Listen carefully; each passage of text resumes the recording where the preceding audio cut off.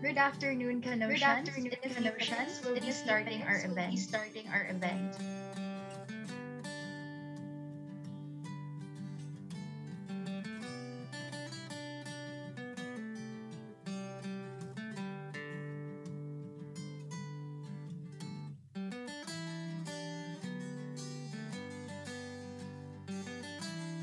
Before we officially Before we start, officially start,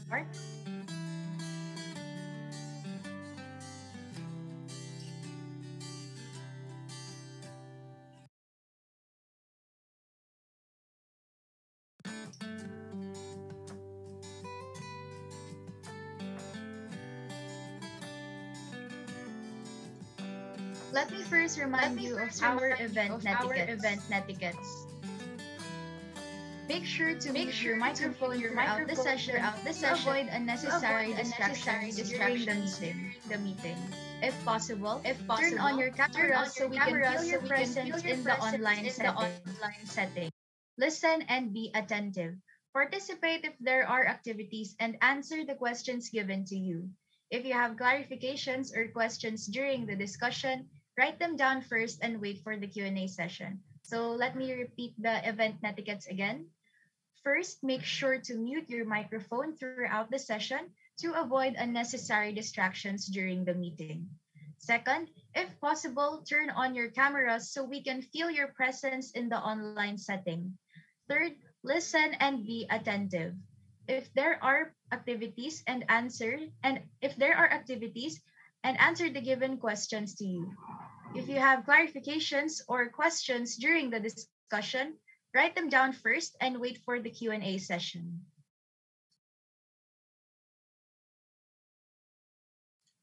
We hope that you will We enjoy hope the that you will Canossian enjoy the Crusaders Sailing Through Inclusivity and Discovery webinar.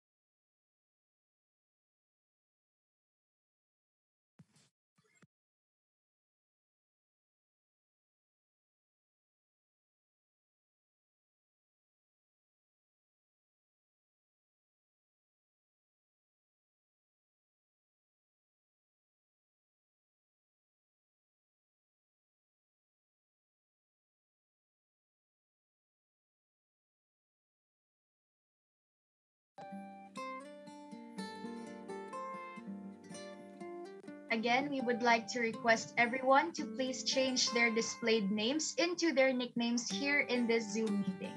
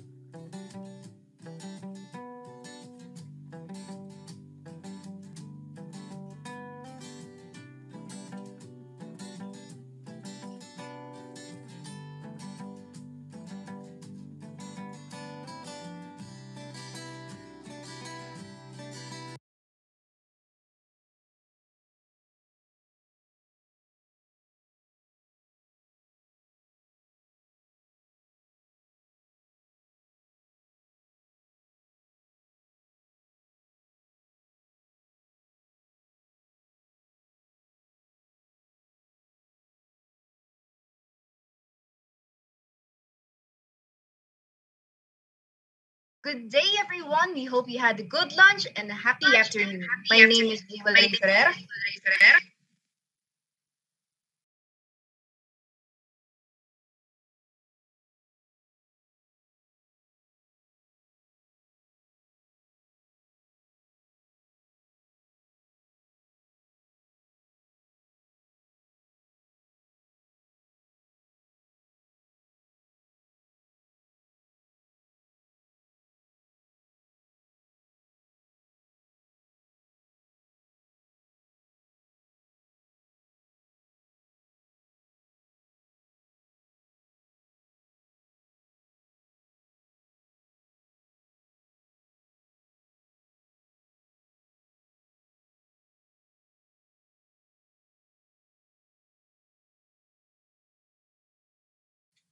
And I am 𝐂𝐚𝐧𝐸𝐬𝐬𝐢𝐚𝐧, your fellow Voyagers for today's event.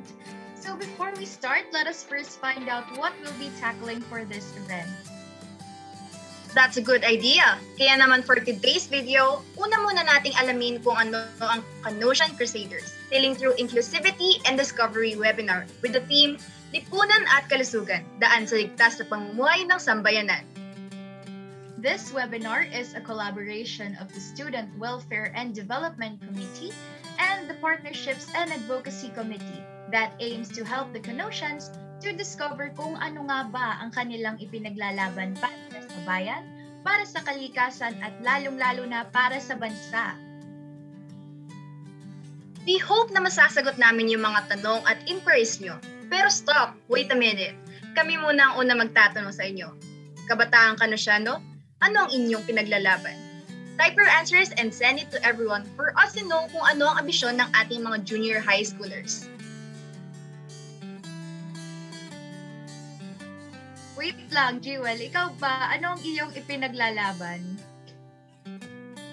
Actually, nakalagay na naman sa slide, pero pinaglalaban ko yung kabataan syempre. As the coming generation, kailangan maging ready na din tayo sa mga kailangan maging aware na din tayo sa mga ating karapatan at kailangan natin i-utilize kung paano natin magagamit ang ating boses for our future. Ikaw ba, Meggie? Anong pinaglalaban mo? Siyempre ako, ipinaglalaban ko din ang aking kapwa kabataan at siyempre, ipinaglalaban ko din ang aking pamilya kasi kung di dahil sa kanila, wala ako dito ngayon, di ba? Napaka-deep naman yan. Pero wala pa ako nakikitang magsagot. Wala bang pinaglalaban ng kabataang Canossiano? Cool guys, kaya niyo po yan.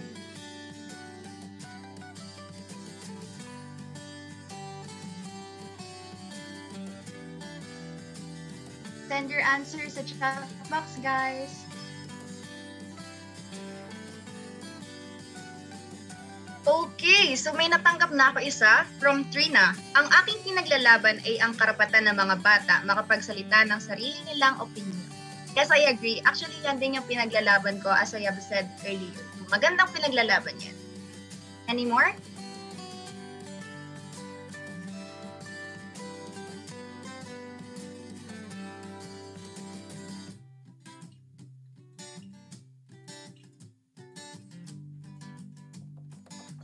Okay, so wala pang nagsasend sa chat box, tapos wala ring nag-direct message sa amin. So, Ay, Meggie, wait. May natanggap pa ako isang message from Alex.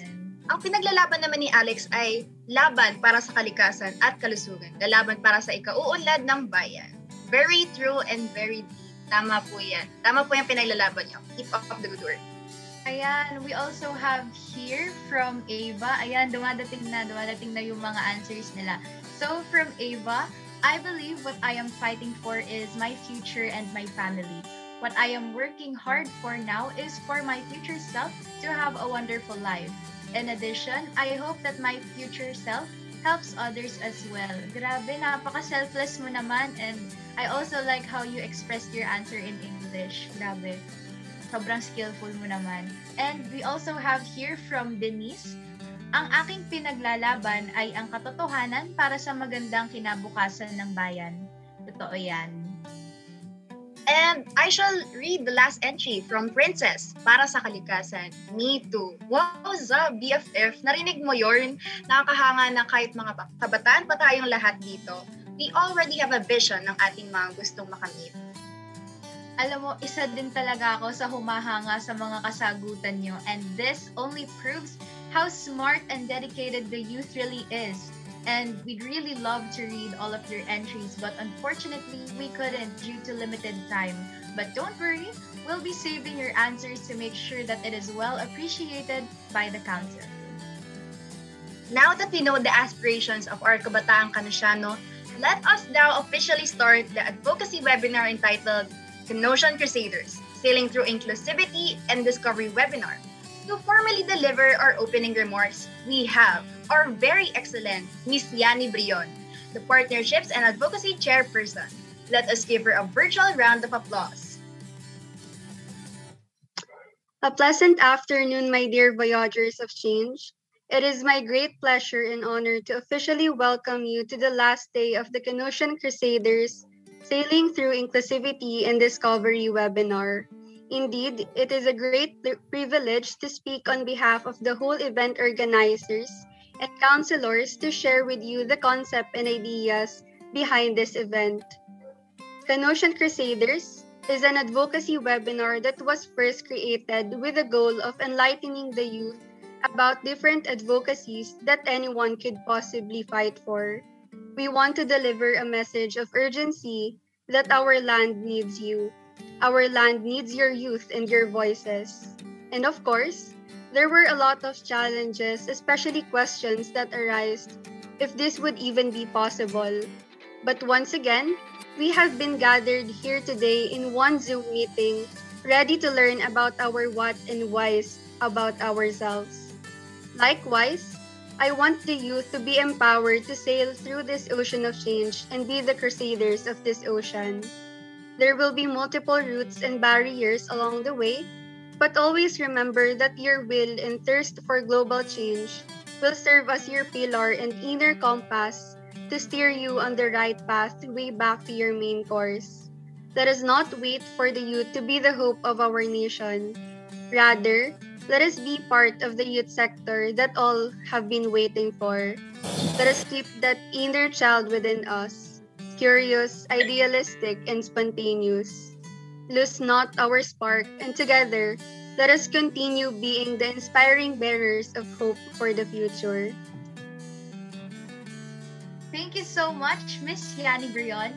I'm very sure na hindi lang ako ang na-empower sa iyong pangmalakasang opening remarks. And I really like how you emphasize the root of this advocacy webinar. From what I heard from you earlier, your main goal is really to call the youth and use their voices because una sa lahat, isa ka sa naniniwala sa kakayahan nila.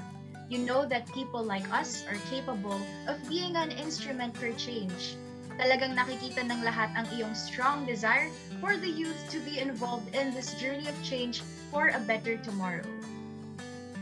For sure, Vebs. Kabog na kabog talaga yung choice of words ni Ate Yane eh. Now, allow us to bigyan kayo ng konting energy at kaunting saya. Actually, not kaunti. We hope to provide as much as we can. Kikisingin muna namin ng mga diwa nyo with a mini-game. For sure, friendship talagang may energize sila dito. Kahit virtual lang to, no? So, we will be playing 𝐭𝐚𝐧. So, I'm guessing that you already have an idea based sa ating game title. Pero if wala, don't you worry. We will be explaining our game mechanics.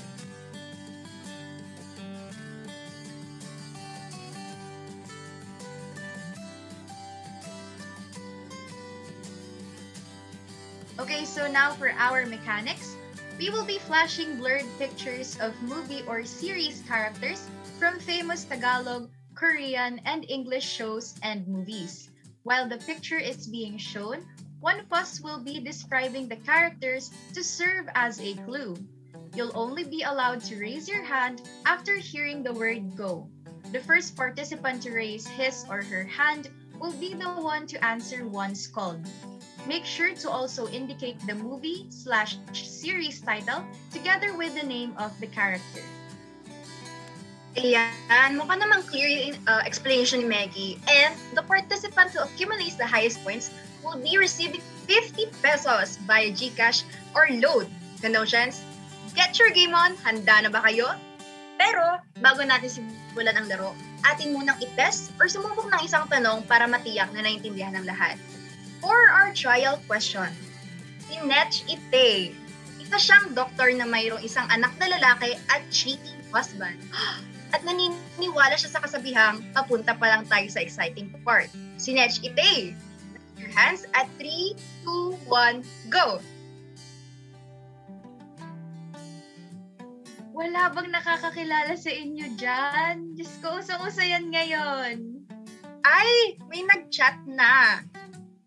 From Alex, Doc Jill, ay incomplete. Kailangan niyo din ilagay yung name ng series. So, try again, Alex. Huwag kayo masyado kabahan. Trial pa lang to. Mamaya na kayo kabahan. As much as possible, pwede kayong mag-raise hand instead the chat para parinig din namin yung mga boses niyo.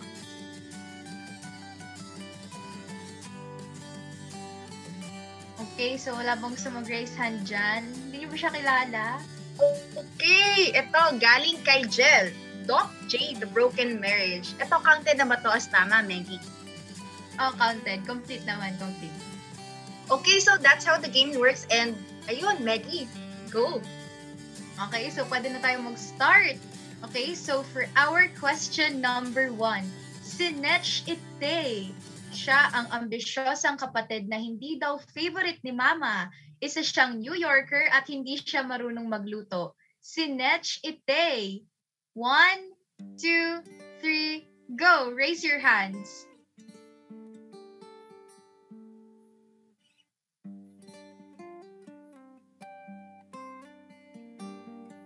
Okay, so meron ng nauna. Wait lang, anong name? DJN? Okay, so can you please unmute your microphone? Bobby. Incomplete answer.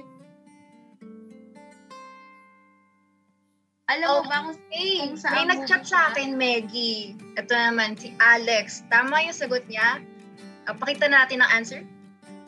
Okay, sige, go. Answer reveal na tayo.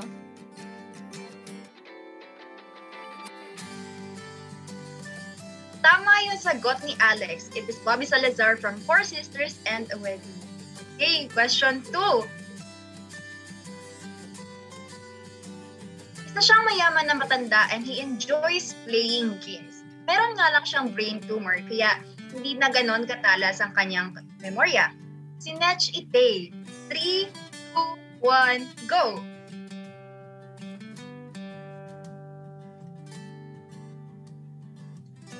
Kilala niyo pa ba siya?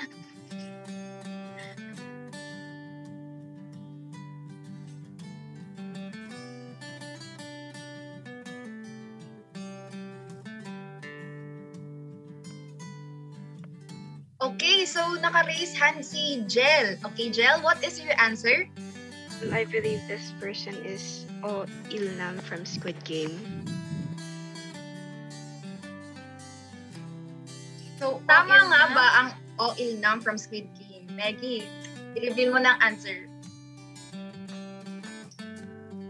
So, tama nga. Okay, congratulations. And now, for our next question.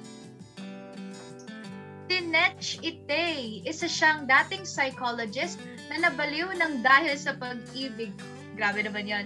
Former jowa siya ni Joker. Si 𝐂𝐚𝐧𝐲𝐬𝐬. 1, 2, 3, go!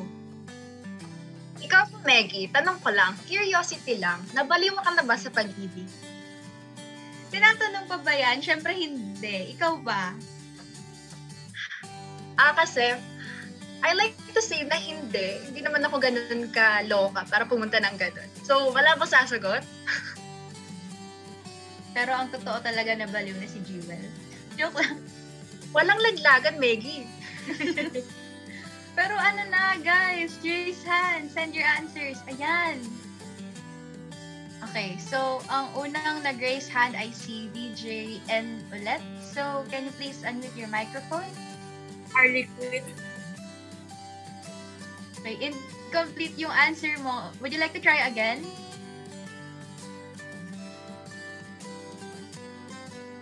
Harley Quinn. Jewel, parang may kulang talaga. Parang may kulang. Ano kaya yun? Okay, so tawag na tayo ng iba. Ang nakita ko nag-raise hand kanina ay si Jel. Jel, would you like to try? I believe it's Harlequin from Birds of Prey. Okay, so is it Harley Quinn from Birds of Prey?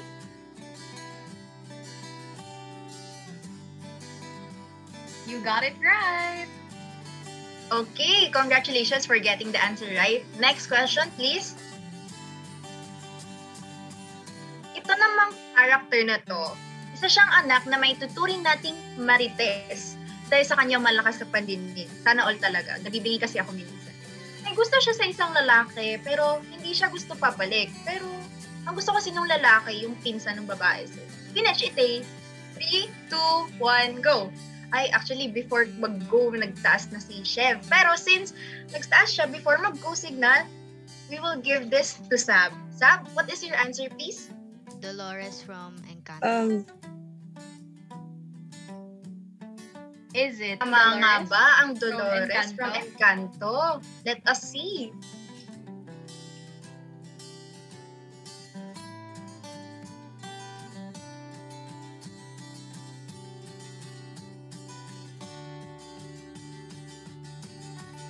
Okay, tama ang sagot ni Sab. Congratulations! And Maggie, for our last question. Okay, so maghanda na kayo. For this last question, isa siyang blondie na popular girl in school na parte ng grupong The Plastics at naniniwala sa kasabihang on Wednesdays we wear pink. 𝐂𝐚𝐧𝐸. Bako ako yan, Maggie. Blonde kasi ako. Pero hindi nga lang ako popular. Pero baka ako yan. Baka lang naman. Huwag kang feeling, di ka kasali dyan.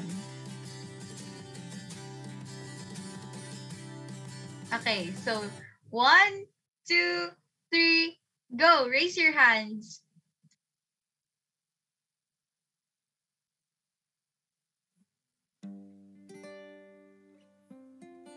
Hindi niyo ba siya kilala? Ayan, okay. So, unang nag-raise hand si Chef. So, Chef, would you like to try? Regina George. Regina George. Close, yet hindi. Okay, so I'd like to call Ava. Ava, would you like to try and answer? I believe it is Gretchen Wieners from Mean Girls po. Nako, hindi rin. Sino pa? Sino pa yung isa? Isa na lang. None of the above daw po. Ayan, may isa pa. Okay, I'd like to call Riza. Karen Smith from Mean Girls. Is it Karen Smith from Mean Girls? Please reveal the answer. So you got it right. Napakaganda ng taste mo sa movies. And now we have finally concluded our icebreaker. Please let us know if you guys enjoyed our game through a show of hearts. Patingin naman ng heart reactions nyo, guys.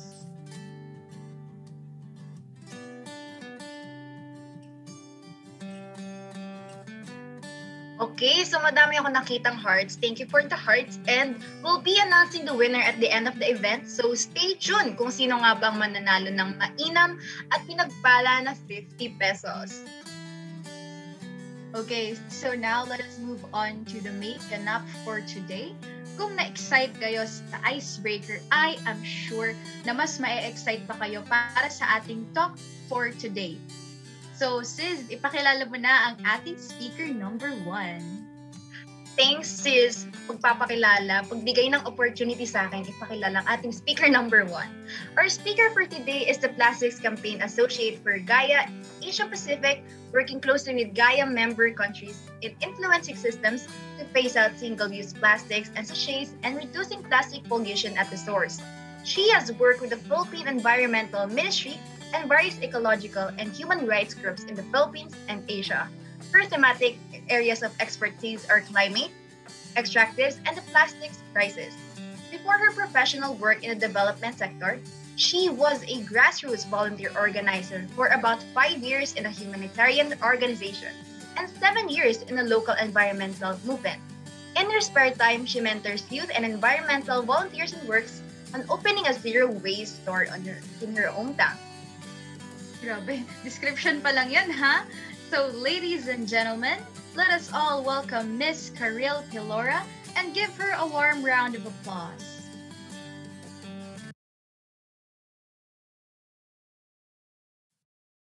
Hi, good afternoon, everyone. Okay. Ayan. Alright. So good afternoon. Once again, well, yung topic na binigay sa akin was a bit broad, which is environment. And just a disclaimer na I'll be presenting about plastic pollution, basically because it's what my role is. I'm the plastic campaigner for our organization, and because it's the advocacy that the Global Alliance for Incinerator Alternatives is working on. But environment is actually a very broad topic. So plastic pollution, if we want to talk about the environmental crisis, isang element lang siya sa buong spectrum ng environment. So we have other environmental themes, which are renewable energy, mining, climate justice, oceans, marami pang ibang thematics or field of study or issues na pinag-uusapan when we talk about the environmental crisis, lalo-lalo na sa Pilipinas. Okay, next slide.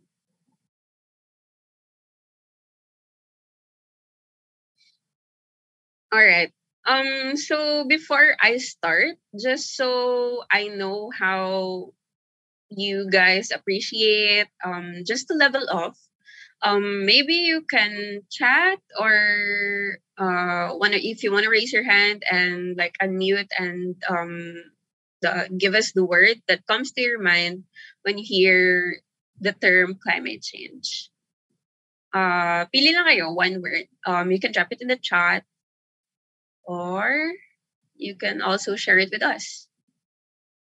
Sige, I'll give you guys a few seconds to drop the word that comes to your mind when you hear climate change.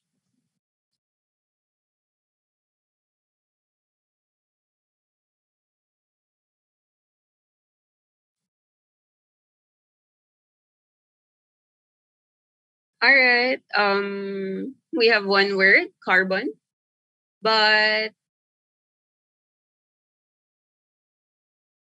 pollution, extreme weather conditions, global warming, changes of the earth, weather, temperature rises, temperature change. All of those are very accurate. Anyone else?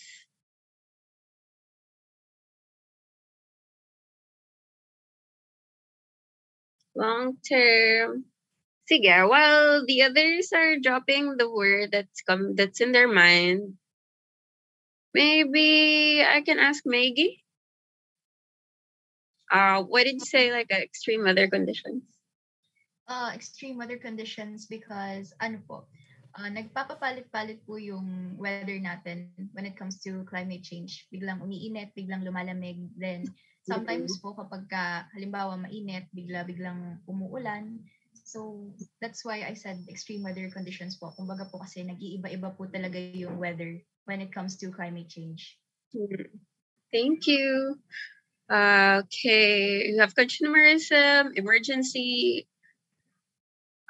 Princess, can you share your thoughts?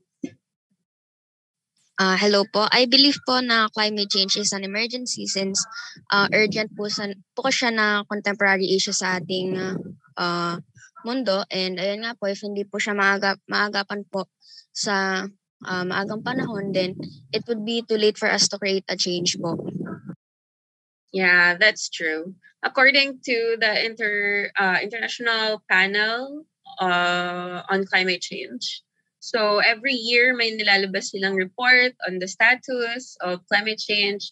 So like a few years ago, they said that we have 11 years until ma-reach natin yung 1.5 degrees na global warming.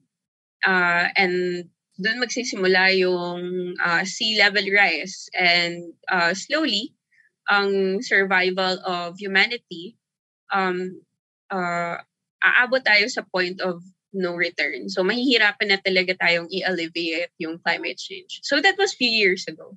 The current report says we probably have 2-3 years left. So it's definitely an emergency. Okay, so thank you for sharing your thoughts. Sige, next slide tayo.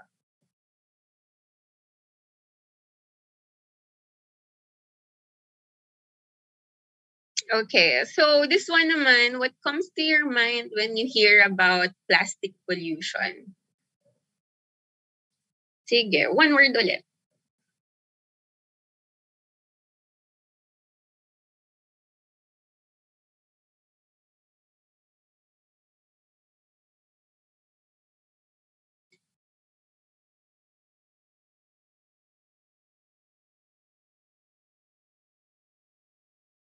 Sige. I'll wait for your answers. Pero habang wala pang sumasagot, I'll just call on some people.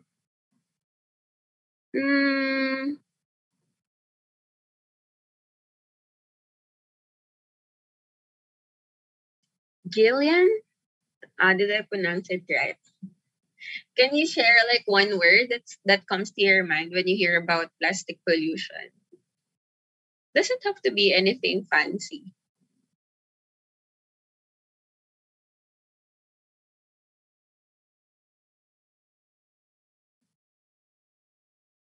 Can we have Gillian?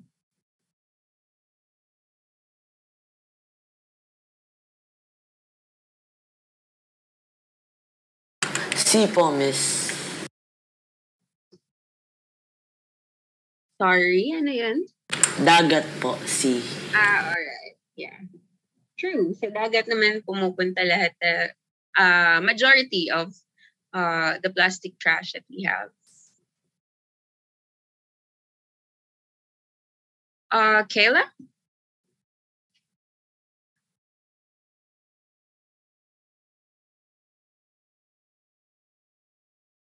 Can you share us a word?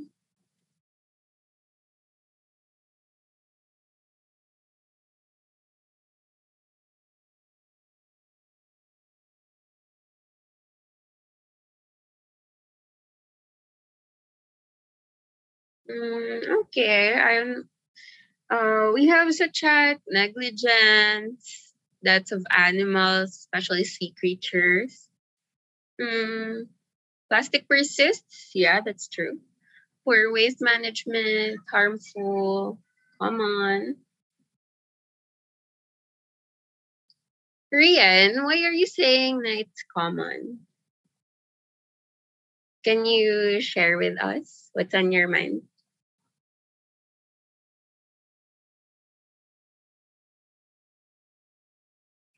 The first word that came to my mind when I heard about plastic pollution is that it is one of the most common pollution or common problem in our world today, and is most likely in the generation today, now that the people have consumed and created a lot of plastic, and it has gone out to the different parts of the world, and it has already took a great amount of disturbance and harmful effects in our surroundings. Thank you. Yeah, that's actually very accurate. We also have here toxic. Yeah, long term. All right. Okay, we can go to the next slide.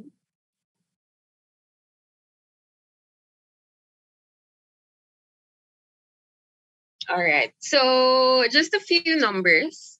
Researchers estimate that we have more than 8.3 billion tons of plastic. So that is a lot, a lot. And then 60% of that plastic has ended up in either a landfill or the natural environment. So 60% to 8.3 billion are still around us. So we weren't able to get rid of them. And hindi rin sila nag-decompose. They're just coexisting with human beings right now. Next.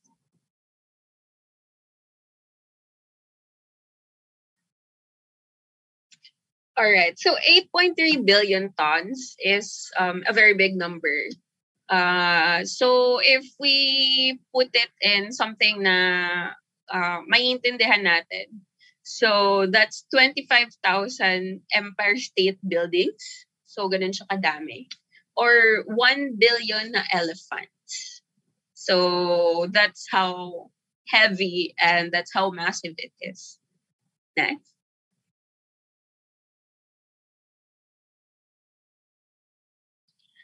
Okay. So where did the world's plastic go?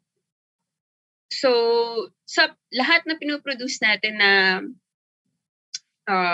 plastic trash, saan sila napupunta? So only 9% of those plastic trash are recycled. So a lot of companies say na they're handling their waste.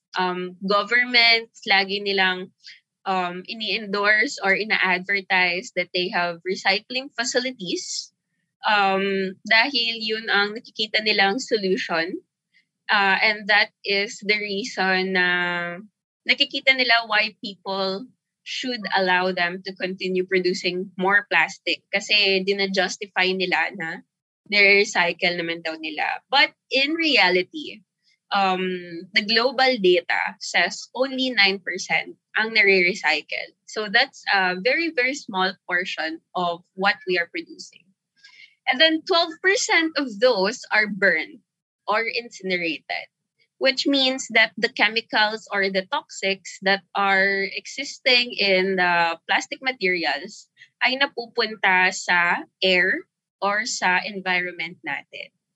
And then 79% of those trash are just thrown. So they are still existing somewhere in the planet and hindi pa rin sila nagde-decompose because it takes one plastic item 1,000 of years bago ito before we can fully get rid of it. Next.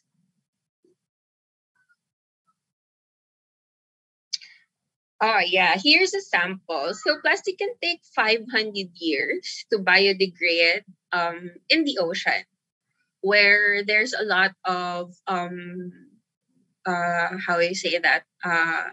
elements working on its decomposition. So yung cigarette butt, yung pinakamatagal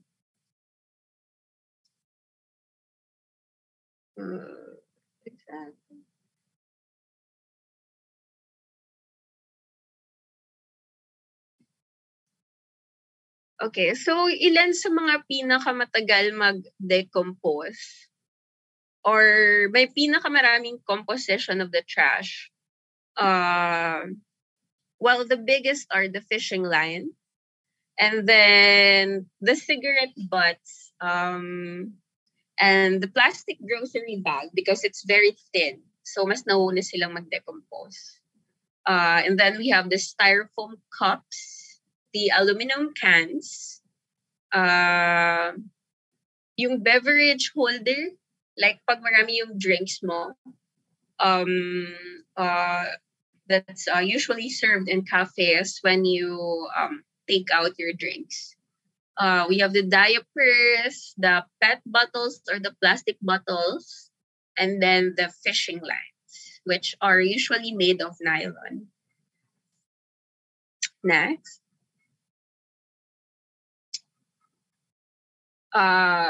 Ayun. So, isa sa mga pinaka-persistent or pinaka-prolific or pinaka-mabilis na trash na napoproduce are the single-use plastic products because they are very convenient. So, yung sachets, yung packaging ng candy, those are all single-use plastic. But here are some other examples or types. We have the PET bottles. Ito yung nilalagyan ng soda. We have the HDPE bottles. Basically, they are considered reusables, but still, they are made of plastic. We have the tinatawag nating plastic bags. We have the yung bags ng chips, which have a certain kind of film or aluminum film. And then we have the cutlery, plates, cups, and then the EPs, protective packaging, yung hot drink cups. So the problem with single-use plastics, bakit ito yung laging hina-highlight in Congress and in different policies, and then bakit ito yung pinupush ng mga groups working on plastic pollution na we have to get rid of them. It's because we only use them for a few minutes.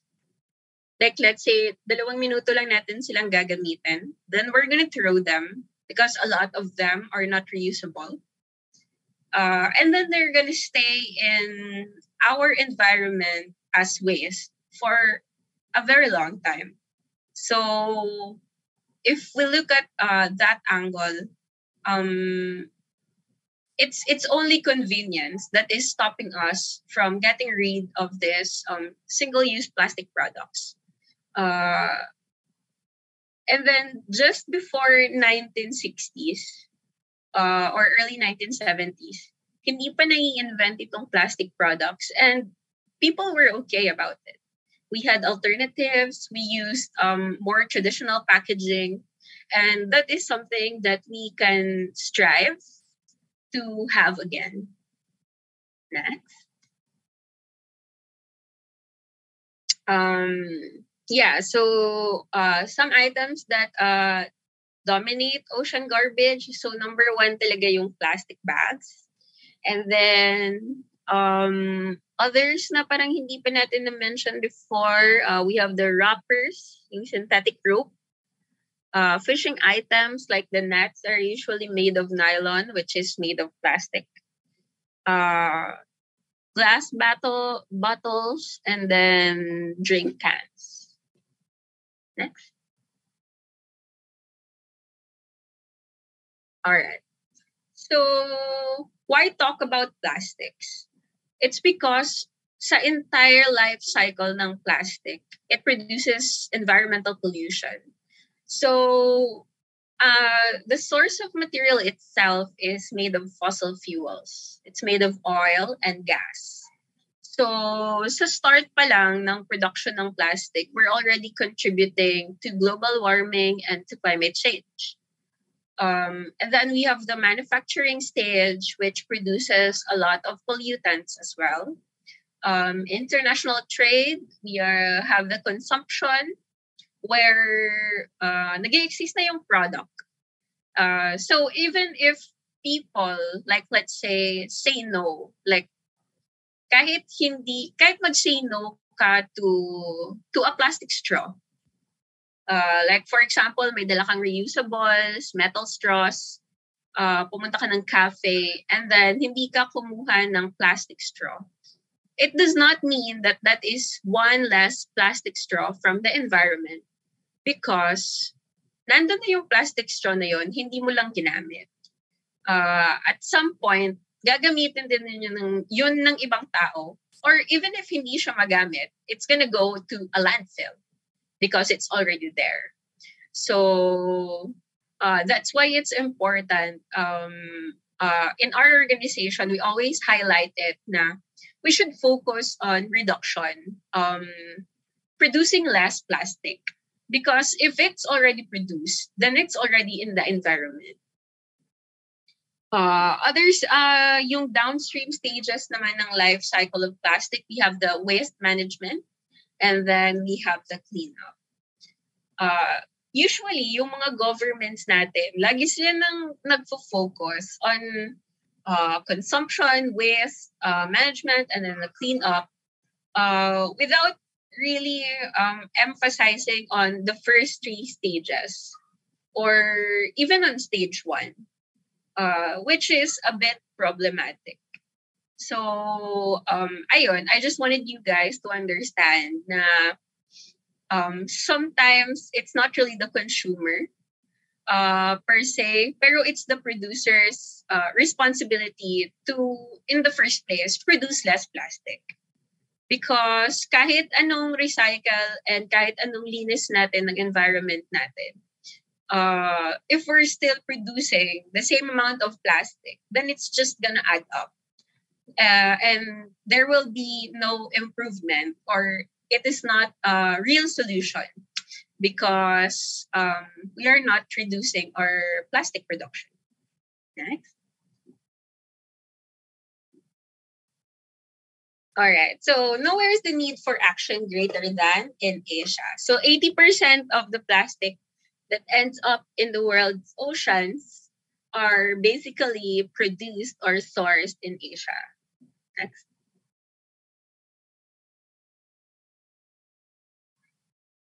Okay. So, punta naman tayo sa Pilipinas. The numbers are actually pretty staggering.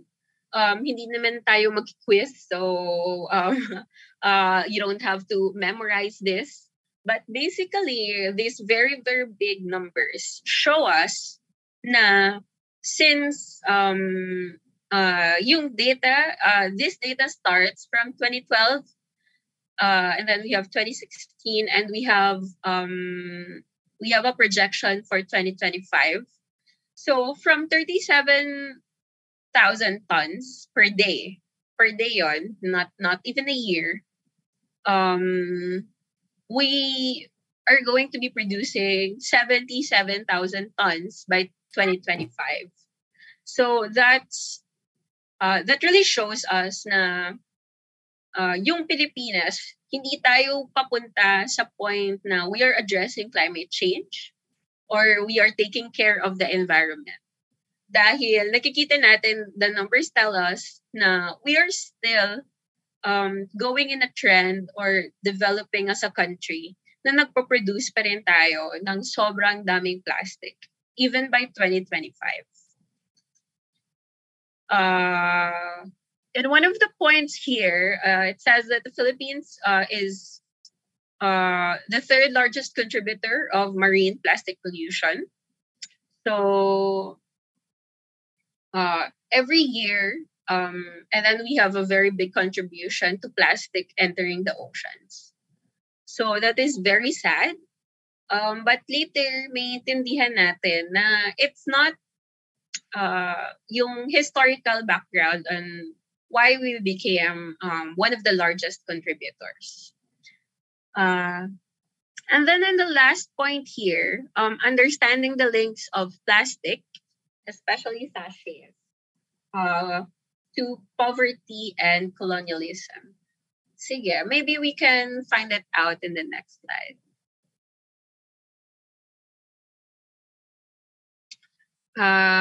All right. So, nakikita natin dito na Philippines, in terms of rivers, na nagli-lead or na nagda-divert ng plastic waste to the oceans. Ang pinakamarami, it says here, is the Pasig River. So makikita na, alam naman natin how polluted Pasig River is. So in the context of poverty, colonialism, bakit Pasig River ang isa sa mga rivers with the biggest contribution to plastic waste in the ocean? It's not really dahil dahil dun dumadaan ang trash? It's because the Pasig River, along Pasig River are a lot of crowded areas, a lot of poor communities, which have very little access to proper waste management. So most of these poor communities, they purchase a lot of sachet products because it's convenient, and then because it's cheap. Dahil yun yung afford nila. So sometimes we say na the solution is for us to buy bulk. Dahil reusable yung container kapag bumili ka ng malaki. But then not everyone in the Philippines, especially those who earn a daily wage, yung binibili nila ay yung pang-araw-araw lang. So, bibili sila ng konti dahil today, ito lang yung afford nila. Hindi nila afford bumili ng para sa isang buwan na stock because they earn a living under daily wage. So, sa isang araw, yun lang yung ipagbabudget nila. So, bibili sila ng isang sachet lang ng shampoo, kunyari. And then that's what they're gonna consume for the day. And then tomorrow, kung may pambili sila ulit, ibibili sila ulit. So that's why ginagamit ng mga big companies in advertising na affordable yung products nila. When in fact, pinag-divide lang nila ng pakonti-konti and then nilagay lang nila sa sachet. So at the end of the day, it's all about marketing. It's not really the fault ng mga poor families na hindi nila afford because kaya lang naman ng mga big corporations or let's say it's Palmolive. Kaya ni Palmolive magbigay ng parang refill stations so that these families can buy ng pakonti-konti lang. But they don't do that. They put it in plastic sachets, which is problematic. So, nasa kanino yung solution? Is it the burden of the families na hindi nila afford? Burden ba nila na kailangan nilang bumili ng malaking products just to save the environment? Or is it or does the burden have to fall to these bigger companies who can actually afford to give us alternatives? So, at the end of the day, it's a systematic problem na nagko-contribute yung mga kompanya nito dahil mas pinaprioritize nila yung profit kaysa sa sustainability. And next. All right. So, talking about accountability and the different companies, the movement Break Free from Plastic, which Gaia is also a member of, had brand audits. So when we say brand audit, mag-clean up kayo, tapos hindi doon natatapos yung trabaho. So lahat ng nakuha yung trash, you're gonna audit it and identify sino yung mga brands na pinaka nagpo-produce ng basura. So we had 6 years of working on brand audits or probably more. And these are the top polluters na naging result ng report na yun. So we have Coca-Cola, we have Pepsi, Unilever, Nestle, Procter & Gamble, Mondelez, Philip Morris, Danone, Mars Incorporated, and then Colgate-Palmolive. So these are the top polluters globally. And tandaan nyo itong mga companies na to because these are very rich companies. And once again, they are the companies who can afford to give us alternatives. Pero mas pinipili nilang gumamit ng plastic products because it's convenient and it's cheaper for them. Kahit na alam nila yung status ng climate natin ngayon is very, very fragile. Next.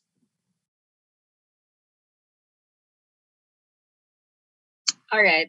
So we have been calling the government out to investigate these polluters and kung ano yung pwede nating ma-ask from them so that they can contribute to us addressing climate change and addressing the plastic pollution. So hindi lang ito actually, this one is in the Philippines, but this is also being done all over the world. So different groups are calling for these polluters to be held accountable. Next.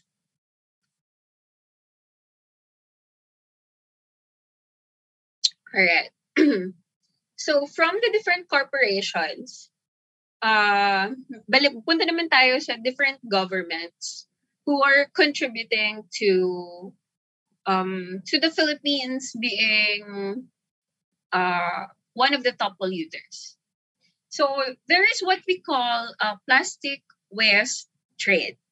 So it means na different countries, mostly rich countries from the global north, let's say for example Germany, US, yung basura nila pinapadala nila sa mga Asian countries or countries to the global south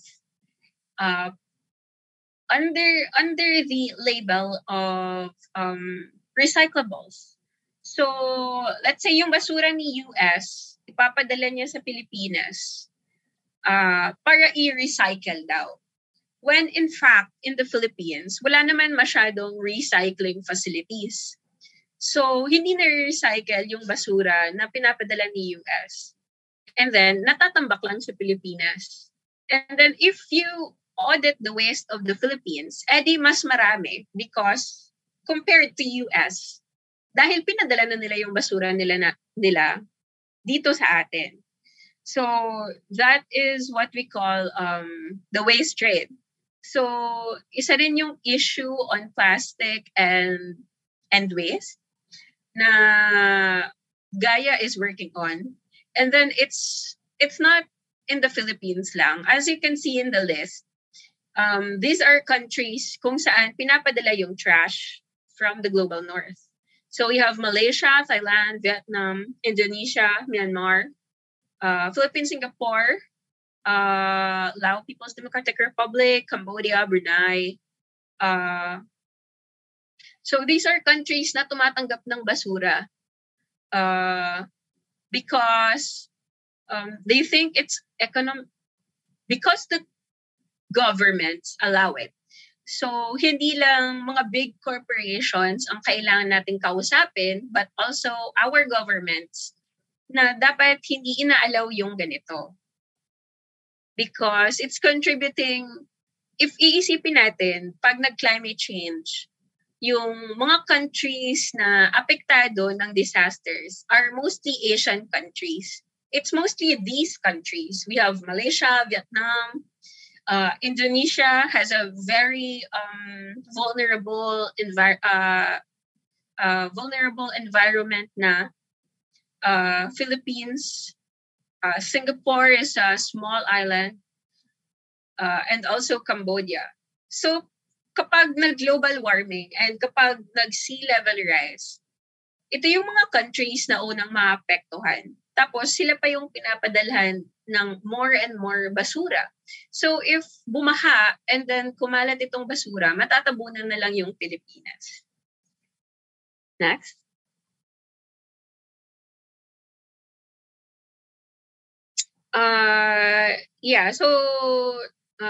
Not gonna focus on this much. But on the last bullet point, we have the false solutions or greenwashing. So, like for example, si Unilever, kapag kinall out mo sila, di mapapahiya sila na nagpo-produce sila ng maraming basura. So, in return, they're gonna tell the public na gagawa sila ng solution about it, pero a lot of those solutions are actually greenwashing. So, let's say, yung mga eco bricks na naririnig nyo, that's made of plastic. Yung mga pagsusunog para gawing fuel, those are some tinatawag naming false solutions because it allows the continued production of plastic. So hindi niya tinitigil yung production. Sinasabi niya lang na if you produce more plastic, okay lang because we can do something about it. When in reality, ang goal natin dapat is to reduce production. Next. Next. All right, so how can the public and youth participate and push forward plastic reduction efforts? Next. All right, so ang first is to really get involved. So, and let your voice be heard. So there are a lot of campaigns, there are a lot of organizations who are working on the issue or basically trying to save the environment and trying to stop climate change. So ang una is to just really get involved. Kapag may mga panawagan, share it on social media. Get creative about it. Pwede kayong maglagay ng tarps outside your home just so passerbys can see it. So yeah, get creative, use your gifts, use your talent. Ang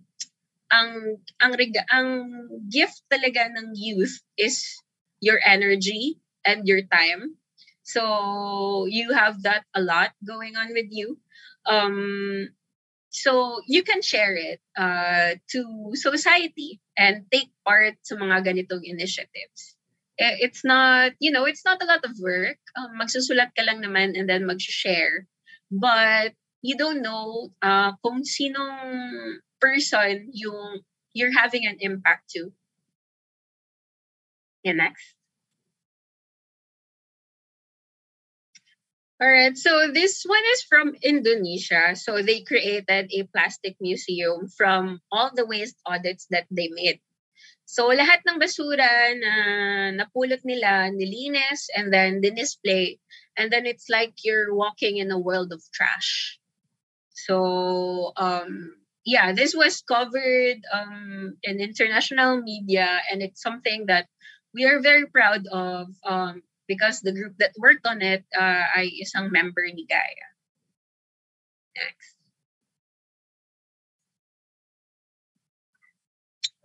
Okay, number 2 is basically walking the talk. If you want to talk about trying to save the environment, then try to, live that lifestyle.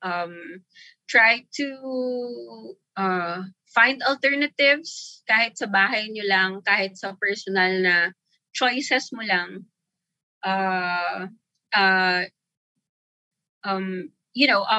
Letting go a bit of convenience and trying to bring an eco bag every time na lumalabas ka para hindi ka na mag plastic bag or hindi ka na kailangan kumuha ng plastic packaging.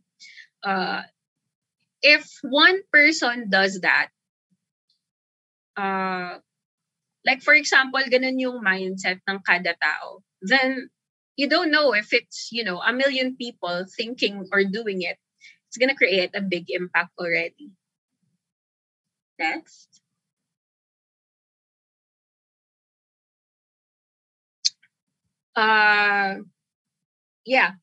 Okay, so number 2, other than the lifestyle change and, yung pagtangkilik sa mga zero waste stores, pag-support sa kanila, it's also about educating yourself. So these are 2 reports that Gaia has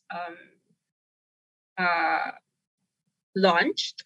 So we have Rejecting Single-Use Plastic in Asia and then the Zero Waste City Manual.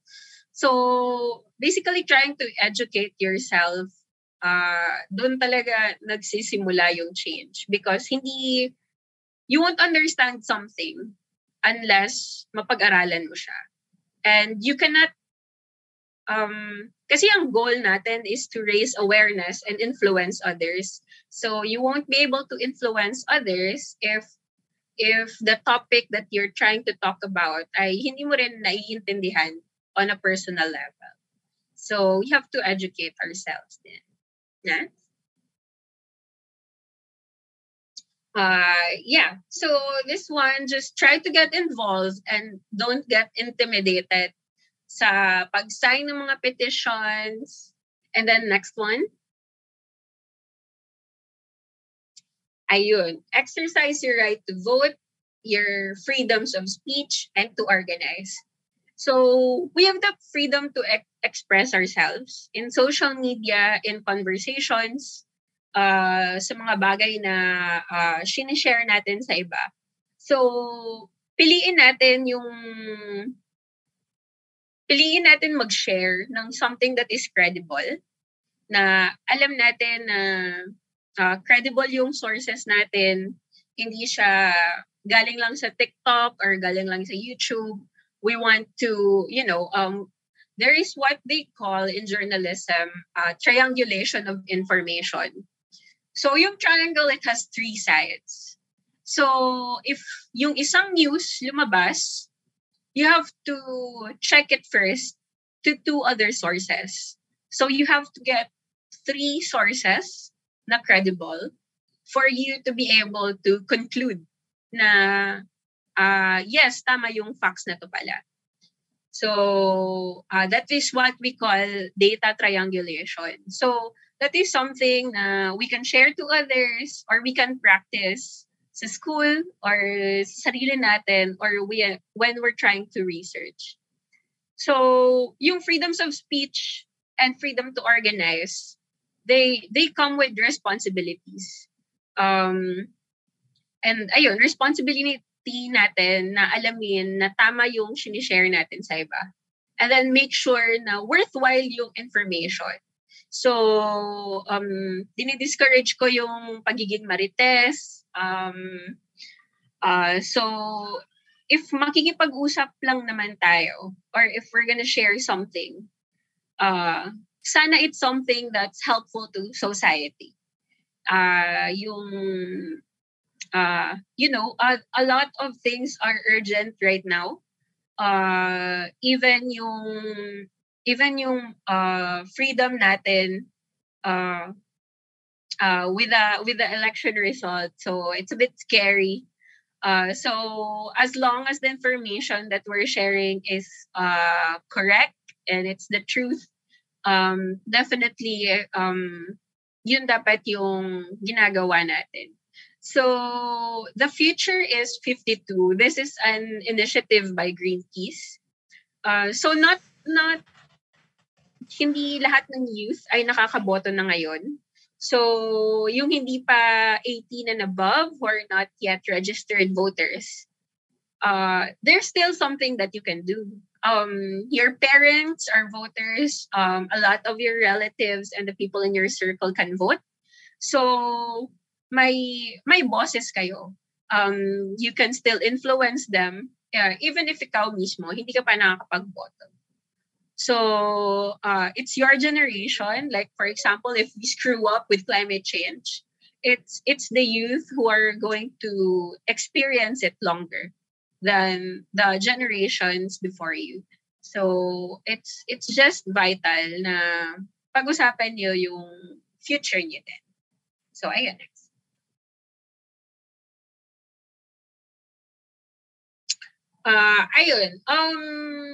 As I've mentioned earlier, don't get intimidated by mga malalaking conferences, by political leaders. So we have the ASEAN Summit. So doon pinag-uusapan yung policy, even election, even yung Philippine government. May mga directory sila online. If you go to their website, they have the email addresses there. They have the phone numbers there. Even whatever age you are, you have the power and you have the freedom to email and call them out. So pag may nilabas na batas yung gobyerno or yung mga leaders natin, you have every right to call them out or to send a letter or an email or a message na, hey, I don't really support this, or hey, ito yung mga pwede nyo pang gawin. So definitely, that is something that you can explore. Ginagawa ito ng mga ibang youth groups. So even as an individual, pwede mo siyang gawin. Next.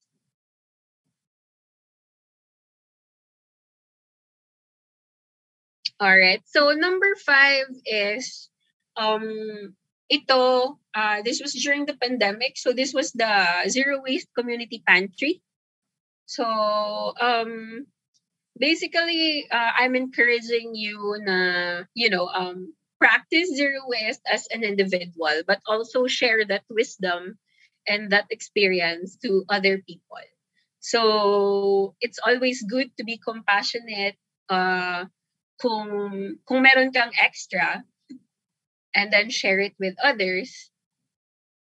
Yun lang. Highlighting on less packaging, on more reusables.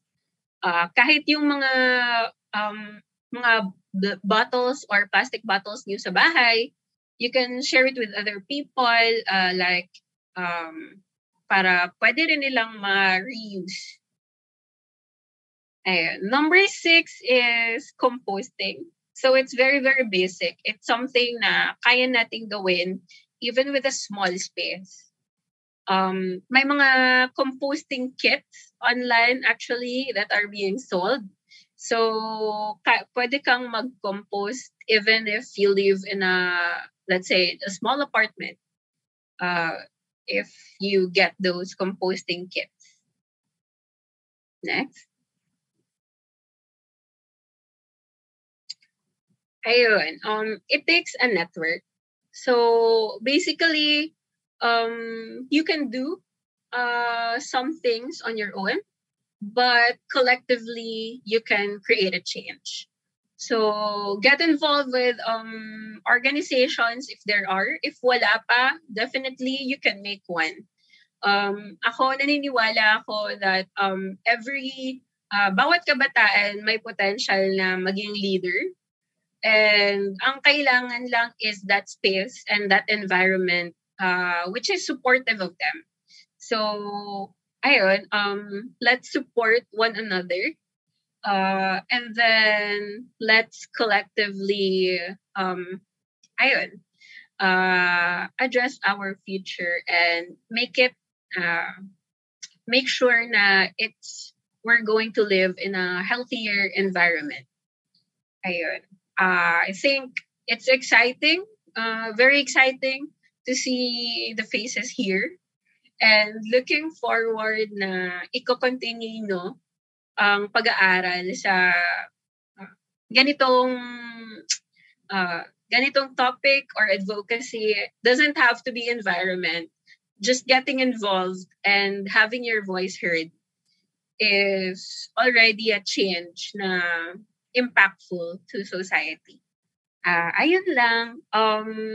So we are Gaia. You can check our social media, our website. Nandun yung mga iba't ibang pwede nyong basahin, resources.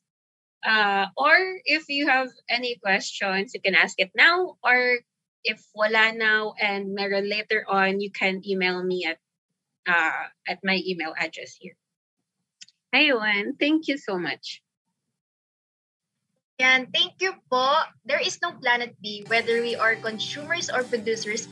We are all people who take responsibility in the planet that we live in. Thank you so much po ulit, Ms. Pilora, for that wonderful talk. Yung discussion po has been really meaningful. And I know you have questions, but please save them for our Q&A session later. As for my thoughts, I know about this issue, pero it's not that much. Kaya upon encountering Ms. Creel's presentation, nakagulat talaga yung details. And lalo na yung pinakita yung statistics, it heightened my sense of urgency to act upon it. And I hope na ganun din for our dear listeners, using the ways and practices that our speaker has provided to have us help and raise awareness about this issue. At dahil may letter I sa Gaya, may tatlong I ako for Vizcaya. Inspiring, informative, and impressive. At dahil the word way starts with the letter W, may tatlong W din ako. Wow, wow, wow. Wow, Pak. I love your determination na gumawa ng mga initiatives at a very young age kasamang iba pang mga kabataan sa buong mundo. It establishes talaga na the youth is the hope of our nation. We just need to empower them more to nurture their potential into developing a worthwhile and better future for all of us. Di ba, Maggie? Tama, Jewel. Grabe future Miss Karil ka na ba? Okay, so now, kamustahin natin ang ating live viewers. So, sa ating live viewers on Facebook and YouTube, we're hoping na okay pa kayo dyan and marami rin kayong natututunan sa ating webinar ngayon. This doesn't end here because now, let me introduce our next and last speaker for today. He is a youth leader from San Pablo City, Laguna, who primarily advocates for an empowering community for the youth and persons with disabilities, along with an elevated campaign for health education in pursuit of increased accessibility and inclusivity of various health programs for the Filipino youth. He is also a public speaker who aims to empower the youth in its pursuit of a strengthened collaboration with its local communities and beyond through various community building and humanitarian projects. He is the founder and chief executive of the Alliance of Public Health Advocates, a nonpartisan, youth-serving organization in San Pablo City, Laguna, that aims to move for a progressive and inclusive healthcare system with the collaborative efforts of the San Pableño youth. Grabe yun, Maggie. By your description, he sounds like a very amazing man. So, ladies and gentlemen, please welcome Mr. Samuel C. Madriaga and let us give him a warm round of applause. Hello po! Hello everyone, good afternoon. So thank you so much for the introduction, Maggie and Jewel. So thank you again for having me in this afternoon. So for today, nakikinig din ako kanina and I was actually inspired. Ulitin ko lang siguro yung sinabi ng speaker natin kanina. Do not be afraid. Kahit na mga kabataan tayo, we have the power to push for reforms, especially right now, na lumalawak na yung population natin, even in the voting population, di ba? We cover lagpas ng half of the voting population ng Pilipinas. So we are the future. So kailangan i-claim na natin yan right now, especially in the field of the health sector. So allow me lang to share my screen. Okay. Ayan, kita nyo na ba siya ngayon? Yes po, sir. Okay, sige. Thank you so much. So what I will be talking about this afternoon is about medyo gawin nating dramatic ng konti. So it's about ng pag-asa. How do we take perspectives on the Philippine health systems post-COVID-19? Because when Yanni actually chatted me, sinabi niya sa akin na ang topic daw is about the post-COVID-19 recovery ng bansa. So as a person, as a young health champion in San Pablo City, how can we take perspectives sa continuous pursuit natin of our recovery amid the COVID-19 pandemic? And how can we transition back? Makakabalik pa ba tayo dun sa normal phase natin before, or are we welcoming talaga now parang a new phase na of how we approach yung healthcare system natin in the Philippines? So before I start, I would like to ask every one of you, you may chat using our chat room dito sa Zoom. From 1 to 10, do you feel safe and healthy? Siguro 10 yung pinaka-safest talaga at saka healthiest yung nararamdaman mo right now. Siguro 1 kapag hindi ganun ka-safe and healthy yung nararamdaman mo. So can I see some numbers dito sa ating chat room? Sige, let's see. 6. Okay, say kay John Ray. Meron pa ba tayong mga numbers here? 7. Okay, parang mga 7 yung mga safe numbers. Sige. Boost lang natin. I want to know ano yung perspective ng Canossa College students natin in terms of their perception or their perspective of how they feel safe and healthy, especially right now with the community and society that we have. So may 8 tayo. Wow.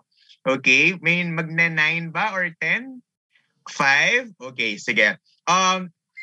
Despite the numbers na sinide nyo ngayon and the feeling that you are feeling right now, especially right now na nasa post-election na tayo na phase, I hope that you're all safe pa rin, and I hope that you're continuously seeking ways in order for you to become healthy at your home. So kinakailangan natin yan, kasi marami pa tayong gagawin din, marami pa tayong mga activities, especially you guys because you are all student leaders. So balikan lang natin, ano yung nangyari so far, kasi ngayon masyado na-focus yung attention natin with the elections. I'm sure you're all, kumbaga, elevated yung participation nyo with the elections. Pero gusto ko lang ulit i-remind tayong lahat kung ano nangyayari sa atin in our health sector, particularly how we handle the pandemic. No? Currently, we have 3,687,428 COVID-19 cases in the Philippines. This is as of May 11, according to the Department of Health. In terms of the active cases, we have 3,328 as of May 11. This is according ulit sa DOH natin, and up to you whether you will believe it or not. Pero yeah, ganun yung bilang natin right now despite all the rallies, despite all the activities that we have done during the campaign period ng elections natin. And fortunately naman, nagkaroon din tayo ng 3,623,661 recoveries as of May 11. And in terms of mortality or yung mga deaths natin, we have 60,000 plus. So you may check yung COVID-19 tracker natin sa Department of Health website, okay? So ano nangyari sa Pilipinas? Sana hindi kayo makampante because according to the experts, meron tayong inaasahan pa or meron tayong parang nilulook forward. Sana hindi matuloy, pero this is a probable case for the Philippines na after ng election, we might experience a COVID-19 case surge. So maaring bumalik ulit tayo sa lockdown phase natin and sana hindi naman masyado. Pero kapag bumalik yon, kamusta ba yung naging response so far ng Philippines? Are we ready enough? Right now, na 2 years or 3 years na tayo nasa pandemya, have we shown resiliency? Have we shown preparedness in handling the pandemic so far? Unfortunately, hindi pa. Ito yung isang lumang article naman siya, but this is according to 2021 lang. So last year lang siya. We ranked 52nd among the 53 countries globally na among the parang pinaka-resilient na country. So pang 52nd tayo. Second to the last tayo sa pinaka hindi resilient sa COVID-19 pandemic. In terms of our health insurance programs and policies na nakakaapekto sa kung paano masusustain at matutulungan yung financial capacities ng mga Pilipino to handle all the necessary medicines, services, and to access different programs from the government and private institutions related to healthcare, nagkaroon pa tayo ng problema natin in one of our institutions, namely PhilHealth, na kung saan they were actually accused of 15 billion fraud and other allegations pa. Sinasabi pa dito na yung pondo natin para matulungan yung mga Pilipino na maka-access ng mga healthcare services, maaari pa itong maubos by 2022. So this is actually a big problem for us, no? Na lalo na bumababa yung confidence ng mga tao in our health governing institutions right now. At saka bumababa rin yung kumpiyansa natin. Kasi ang problema natin with PhilHealth, ayaw ng mga tao with this kind of allegation, no?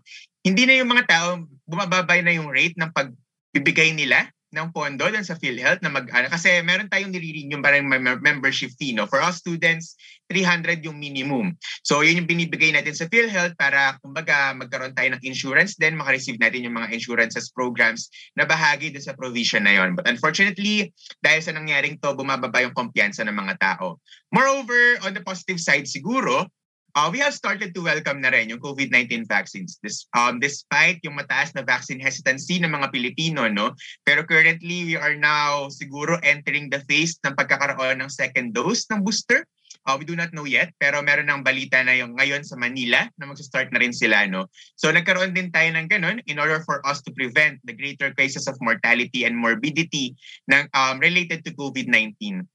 And yun, pinaka-familiar sa lahat of how the government responded in terms of our healthcare problem, lockdowns, community quarantines, di ba? We have been in a community quarantine for so long na tayo na yung tinawag na world's longest lockdown na nagpapasinaya na isang country, no? So very common sa atin, especially sa government natin, na when there's a surge ng COVID-19 cases in a locality, in the community, or a nation as a whole, magkakaroon tayo ng lockdown and community quarantine. Now, with all of these issues and problems, what's left for the Philippine health system? Anong natitira pa sa atin? What should we look forward to, no? In our pursuit for greater recovery and effective health system strengthening, ano pa yung pwede nating i-look forward? Currently, just to give you an idea, no, we have scarcity of health resources. May high infection rate among healthcare workers, particularly before pa to, no nagkakaroon tayo ng mataas na COVID-19 surge, which might also happen kapag magkakaroon tayo ulit ng surge post-election. Pangalawa, may deeper contraction tayo of the economy. As you all know, no, we are entering gradually, parang entering na tayo ng stagnation. When we say stagnation, ito yung high inflation rate sa Pilipinas, sa bansa natin, meaning slow at saka slow yung economic growth natin ng bansa natin. So may deeper contraction tayo ng economy natin, which might affect din kung paano tayo makapag-provide ng enough resources, services para sa ating mga kapwa Pilipino. Maaring mahulugan nito ng mataas na halaga ng serbisyo at saka ng mga medisina at teknolohiya regarding pumapatungkol sa kalusugan and poor provision of job opportunities, particularly sa mga fresh graduates natin like nurses, mga allied medical professions, maaring hindi sila makaharap ng trabaho enough dito sa Pilipinas. Also, very common sa atin, widespread misinformation and disinformation, nagiging frail yung information dissemination or information delivery systems natin in the country. Ngayon, panahon ng pandemya, hindi na alam ng mga tao kung anong paniniwalaan nila. Hindi nila alam kung anong katotohanan. Kumakalat yung mga balita na hindi naman totoo COVID-19, kumakalat yung mga news and rumors na effective yung ivermectin in order for us to cure from the COVID-19 pandemic, di ba? So may mga ganong misinformation and disinformation. Mas lalo siyang in-expose ng COVID-19 at nahihirapan tayo to combat yung fake news natin na lumalaganap sa society natin right now. Meron din tayong incongruence of perception of government leaders natin to the national realities na meron tayo. When we say incongruence of perception, kumbaga, kadalasan na narinig natin sa balita, okay tayo, safe daw tayo, we are handling the pandemic very well, but when you go on ground, yung realidad is hindi ganun, di ba? Maraming mga Pilipino hindi maka-access or makapunta sa hospital, hindi sila gumagaling, iba namamatay na dahil hindi sila nakaka-access ng mga serbisyo sa mga pribadong hospital at mismo sa mga publikong hospital natin sa Pilipinas. At lastly, hindi pala last to. Second to the last, yung brain drain natin ng healthcare workers. In our professions, occupational therapy, by the way, I'm a student of BS Occupational Therapy. Ang problema namin ngayon as a parang soon to graduate na rin, hindi namin alam if we will stay in the Philippines, but we have a contract na pinirmahan niya sa UP Manila for us to serve in the Philippines for 2 years as an OT, no? Pero dahil nagkaroon ng ganong kontrata ang UP Manila because nakakaranas tayo ng malawakang brain drain ng mga healthcare workers natin. Now, most of the healthcare workers natin, after graduation or even while parang employing themselves dito sa bansa, umaalis sila ng bansa para makahanap ng better livelihood opportunities to sustain yung lifestyle na meron sila. And ito isang mga problema natin. Nauubusan tayo ng mga doktor, mga nurses, mga magagaling na mga OTs, PTs, and SPs natin na kailangan ng bansa para makabangon tayo. No? And lastly, which is a very sad thing, may heightened mistrust tayo, yung population natin to the Department of Health and other governing agencies natin. If you would look at some Facebook posts ng DOH, makikita nyo doon, iba sa kanila hindi na naniniwala, iba sa kanila kinokontra kung sinasabi ng mga experts natin sa DOH, and it is something that we need to look forward na paano natin siya i-address? How can we build credible and strong institutions na kung saan yung mga tao yung maniniwala at makikisama sa kung paano natin i-build up ulit yung health systems natin as we move forward mula sa COVID-19 pandemic. So, kinakikita natin, mostly nangyayari yung mga ganitong mga bagay because we have experienced yung linear thinking ng government natin on how they address yung mga healthcare problems natin, particularly sa COVID-19. Kapag tumataas, kung nakapapansin nyo, kapag tumataas yung COVID-19 cases natin in the country, nagkakaroon tayo agad ng immediate lockdown. And hindi ko lang to sinasabi because of observation. This is actually published sa mga studies na meron tayo dito sa Pilipinas, locally. Kapag may COVID-19 cases tayo, one of the primary solutions of the government is to impose lockdown, to impose community quarantines. Kapag nagkaroon tayo ng mga lockdown, siyempre magkakaroon tayo ng short-term ayuda, di ba? So bibigyan tayo ng ayuda para mag-provide ng relief sa mga tao. When we lack ng mga resources na natin, kunwari nagkulang tayo sa resources natin, hindi na kaya ng gobyerno na makapag-provide ng ayuda sa milyon-milyong populasyon ng Pilipino, magkakaroon ulit tayo ng ease of lockdown. Sige, bahala kayo, magtrabaho na ulit kayo, bumili kayo ng mga sarili niyong mga pangangailangan. Pero kapag nagkaroon tayo ng ease of lockdown, tataas ulit yung COVID-19 cases natin, babalik ulit tayo sa lockdown after. So minsan namimili na lang tayo kung anong mga COVID-19, kung anong community quarantine procedures or protocols i-impose natin in the community, di ba? Pero this is a sad thing para sa atin because we have experienced itong linear thinking ng government natin, especially right now during the COVID-19 pandemic. And we see ourselves right here yung Canossa College Student Council still conducting your project online, di ba? Kasi hindi pa rin tayo totally nakaka-recover from the perils of the COVID-19. So, makikita natin dito yung kailangan natin no na magkaroon ng isang panibagong approach or panibagong pagtingin no kung paano natin i-address yung mga healthcare problems natin here in the Philippines in order for us to fully recover from COVID-19 pandemic. And sinasuggest ang World Health Organization, meron silang health systems framework na kung saan this provide us another approach of how do we see yung health systems natin. No? Ano yung mga factors na nakaka-apekto no? Para matulungan yung mga tao, matulungan yung gobyerno na ma-address mismo yung mga problema natin on ground at mabigyan tayo ng maayos na recovery from the COVID-19 pandemic. As you can see here, yung mga maliliit na circles dito, tinatawag natin sila na health systems building blocks. Okay? Kasi sila yung integral in promoting and elevating the dignity of the people. Kung makikita nyo dito, nasa sentro dapat yung tao. Kasi lahat yung building blocks natin, as we try to improve them, kailangan people-centered and rights-based approach pa rin yung ginagamit natin. No? Hindi natin dapat kailangan iniiwanan yung tao in the development of our health systems. Kailangan sila yung nasa sentro ng ating pamamahala, ng ating pagbibuild ng ating health systems para mismo yung serbisyo ay dumadaloy talaga mismo sa communities natin, sa mga tao natin. Nararanasan mismo nila. So we have governance, just to briefly discuss siguro, no? The first is governance. This is actually critical and vital no sa health system strengthening natin. When we say health systems, ito yung different organizations, institutions, and even para mga units natin na nagko-collaborate together no para ma-build at ma-strengthen yung health system natin or yung health sector ng isang bansa or ng isang community. Yung building blocks natin dito, they affect each other at inaapektuhan nila kung paano magiging effective yung delivery of healthcare services, yung response and resiliency ng isang bansa in addressing different healthcare problems and achieving different health outcomes. So, sana nagagets pa natin no, kung ano yung health systems na sinasabi natin here.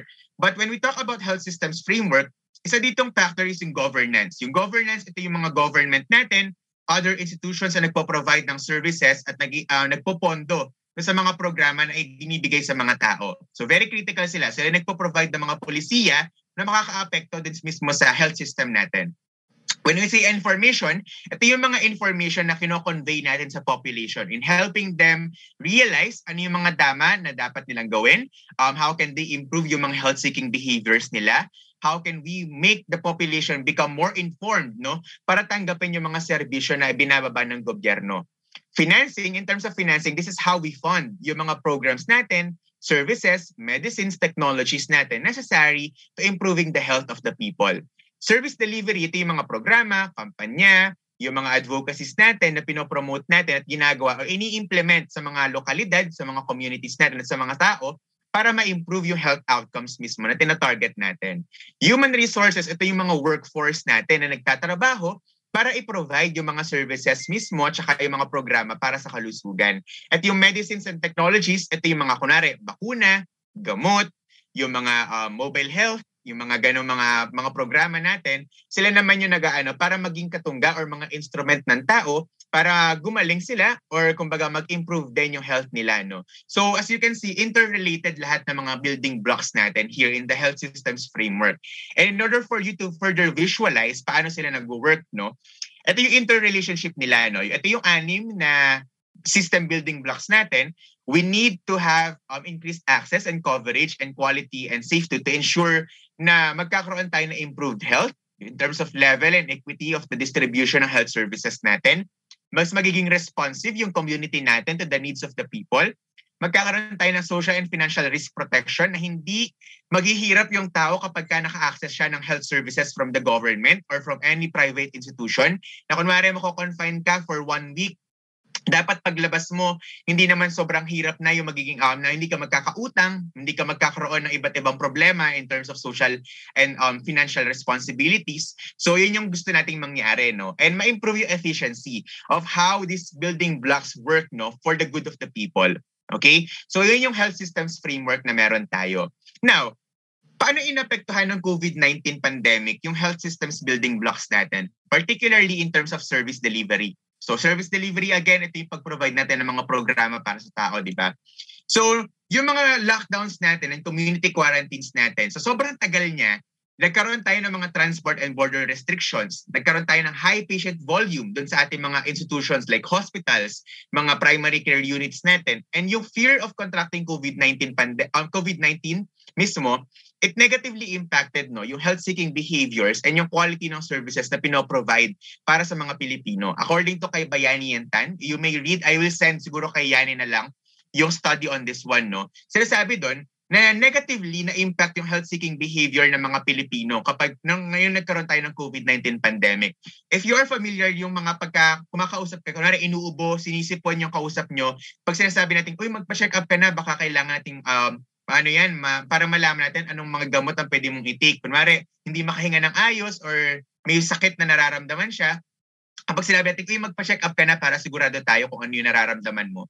Most of the time, sinasabi nila, ayoko magpa-check up kasi baka mamaya, i-diagnose lang ako, sabihin sa akin, meron akong COVID-19. Yung ganung fear yung na-inflict ng COVID-19 pandemic sa mga tao para mag-lessen yung health-seeking behaviors nila. And it actually affects yung health mismo nila.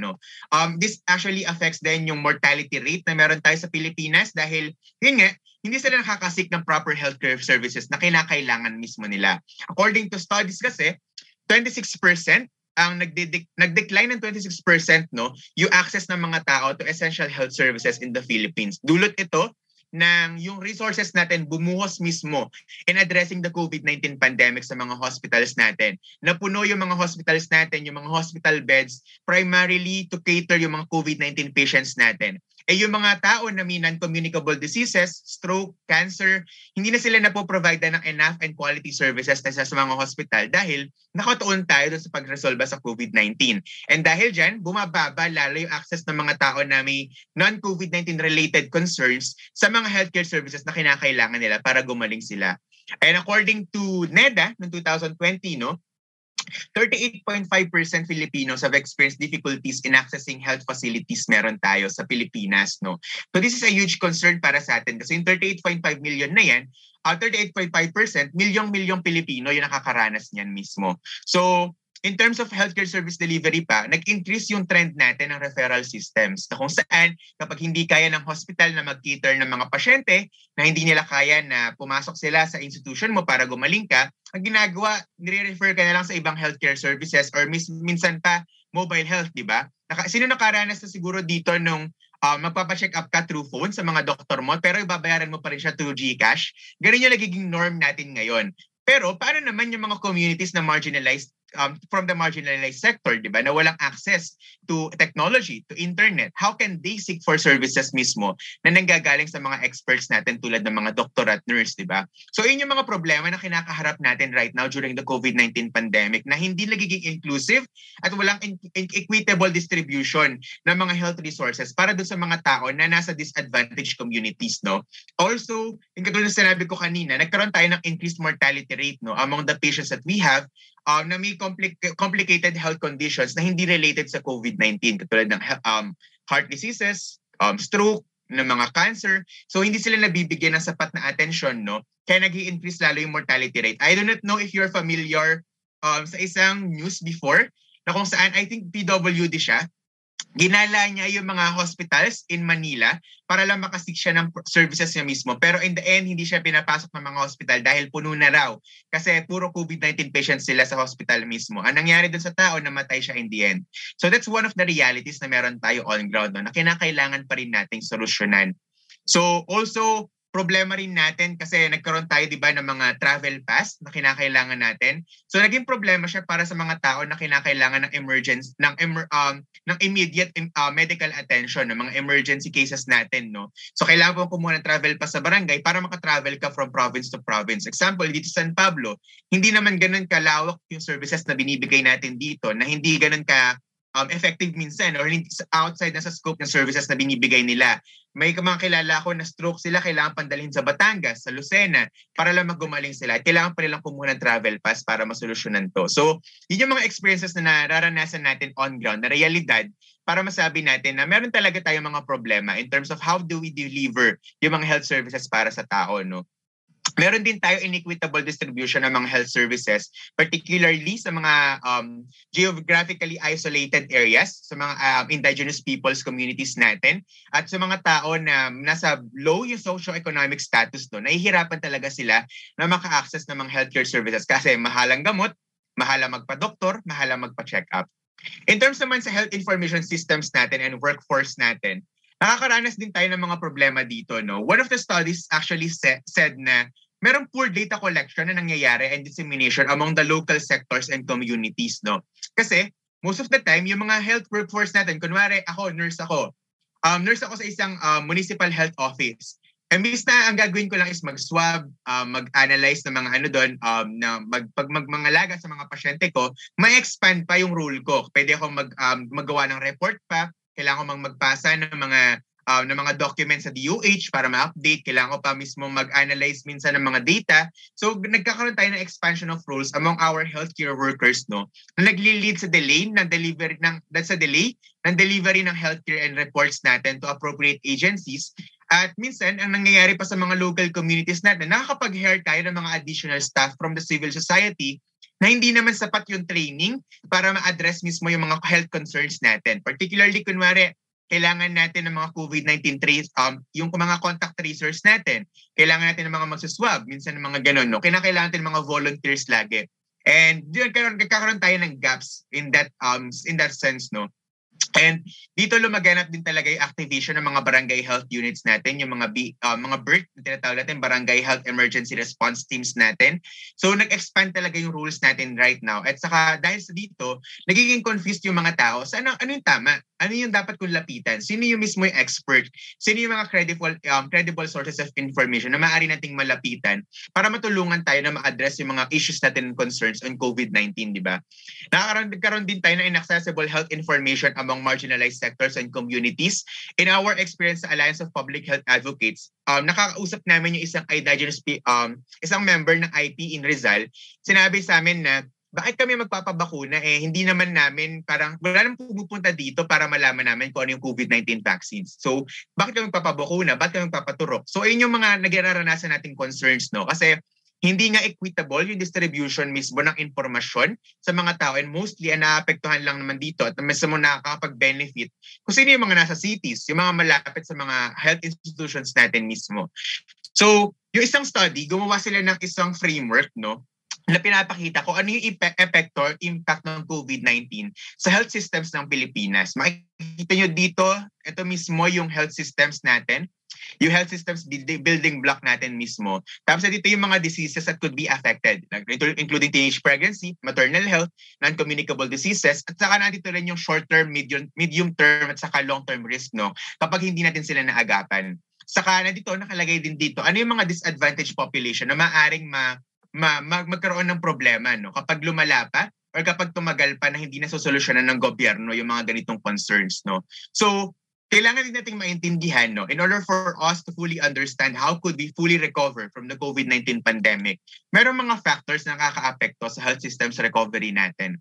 The first one, I'm sure maybe some of you are familiar with this one, yung devolution of health system. Siguro mag-ask ako or just i-chat nyo lang dito sa chat box natin. If you're familiar with the word devolution of the health system, pwede siyang i-share dito para we can actually learn from each other din at para malaman din ng mga kasama natin dito sa Zoom kung ano nga ba pag sinabi nating devolution of health system. Pero when we say devolution of health system, it means na decentralized yung mismong authorities or yung powers mismo na pag-provide ng healthcare services sa bansa natin. Meaning, hindi siya lang nakasentro lang basta sa DOH. Meron yung mga LGUs are empowered enough to create their own healthcare systems na makakatulong sa mga local communities nila. For example, sa atin sa San Pablo, may sarili tayong hospitals. May sarili tayong, tayo mismo yung bahalang magpondo para masustain yung mga healthcare services, medicines, technologies na binibigay natin sa mga kapwa San Pableño natin. So when we say devolution, dinidecentralize mo, kinakalat mo yung kapangyarihan dun sa mga mas mababa na branches. Okay, sa mga LGUs yun, sa local communities. So kailangan natin siya maintindihan na paano nakaka-apekto yung devolution ng health system natin in our recovery. Dahil most of the time, our LGUs are not capacitated enough to respond to the different health concerns na meron yung constituents nila. Most of the time, hindi nila nabibigyan ng sapat na pondo at nilalaanan ng sapat na pagpapahalaga ang kalusugan ng mga kababayan nila sa local communities nila. Meron ako mga LGUs na kilala, ang ginagawa nila sa health sector, sila yung pinakamababa pa na porsyento sa budget ng local government unit. And yun yung mismo nakakapagsama. Kasi yung devolution kasi nangyari to because of the local government code, no? Na kailangan i-empower yung mga LGUs to create their own healthcare systems. So kailangan makipag-coordinate lang sila sa mga sa DOH para ma-provide at mag-guide pa rin sila sa mga policy at sa mga services na pinoprovide nila sa tao. So yun yung nagiging problema naman natin right now. And I'm sure we have experienced the same, di ba? Dito sa San Pablo City. Pangalawa, universal healthcare implementation. Hindi pa naman ganun kalawak yung access and yung coverage natin, no, in terms of the insurance policies and programs na meron tayo sa Pilipinas. For example, in terms of rehabilitation, nag-transition na tayo ngayon sa tele-rehabilitation. Ako as an OT, wala pa rin ang occupational therapy sa mga insurance program natin sa PhilHealth. So yung mga pasyente namin, sariling bulsa nila mismo nang gagaling. And kung hindi ka pa magpo-provide ng libreng healthcare services amid the COVID-19 pandemic, yung mga bata na may disability, maaaring hindi nila ma-reach yung potential nila, no, para gumaling sila, para magawa nila yung mga dapat nilang gawin sa buhay nila at ma-reach nila yung mga potentials and dreams nila. So, yun yung mga naging problema naman natin. Hindi pa ganun kalawak yung access and coverage ng UHC natin. Marami pa tayong kailangang i-work on this one. Also, yung behavioral impact ng long community lockdowns natin and yung curative healthcare approach. Sa Pilipinas kasi, when we talk about our healthcare system, mamaya ipapakita ko sa inyo yung difference, no? When we talk about our healthcare system, curative tayo masyado. When we say curative, kapag may sakit na, saka lang natin actionan, saka lang natin pagagalingin. So, yung pag-approach natin sa COVID-19, di ba? Kapag nandito na, saka natin action. Pero pag wala pa, edi wala muna. Open muna yung mga ports natin para sa iba't ibang mga nationalities. Pasok lang kayo ng pasok. Pero pag nandito na yung COVID-19, saka tayo magko-close ng mga barriers natin. Ganyan yung mga nagiging problema natin right now. No? Very curative yung approach natin to healthcare. And kailangan mabago. Magkaroon tayo ng paradigm shift, no, to how we handle yung health systems natin in order for us to recover fully from the COVID-19 pandemic. Now, the question is, how do we recover from this? Ano yung kailangan natin maging approach? We need to look at the reality through systems thinking. Katulad ng binigay ko sa inyo kanina, sinasabi ng World Health Organization, mahalaga na kailangan buuin natin at palakawakin natin mismo or patatagin natin yung health systems natin, no, through the building blocks na binigay mismo ng World Health Organization. Because the COVID-19 pandemic is a systemic problem that requires systemic solutions. Because yun nga, katulad ng sinabi ko sa inyo kanina, yung linear thinking natin, lockdowns and guns would not actually help us recover from the pandemic. Concrete health solutions do. We do not need to militarize yung ating healthcare sector. Kailangan natin experts-based, validated na mga doktor natin, na mga ating mga healthcare professionals, para maka-recover mismo tayo sa ating COVID-19 pandemic, no? So also, mahalaga rin dito, katulad ng pinakita ko sa inyo kanina, good governance is key to effective health system strengthening. Walang blueprint para masabi natin kung ano yung tama at ano yung magandang health leadership and governance na kailangang maranasan ng mga bansa. Walang blueprint. If you will search for that, makakahanap kayo siguro ng mga templates lang ng mga good practices, pero wala talagang blueprint because in order for you to address it, kailangan kasi na very contextualized kasi yung health sectors natin. For the Philippines, we have our own culture to consider, di ba? Meron tayong mga kultura na kino-consider, may sarili tayong context yung kailangan i-consider. Kaya kailangan dynamic din yung health leadership and governance natin.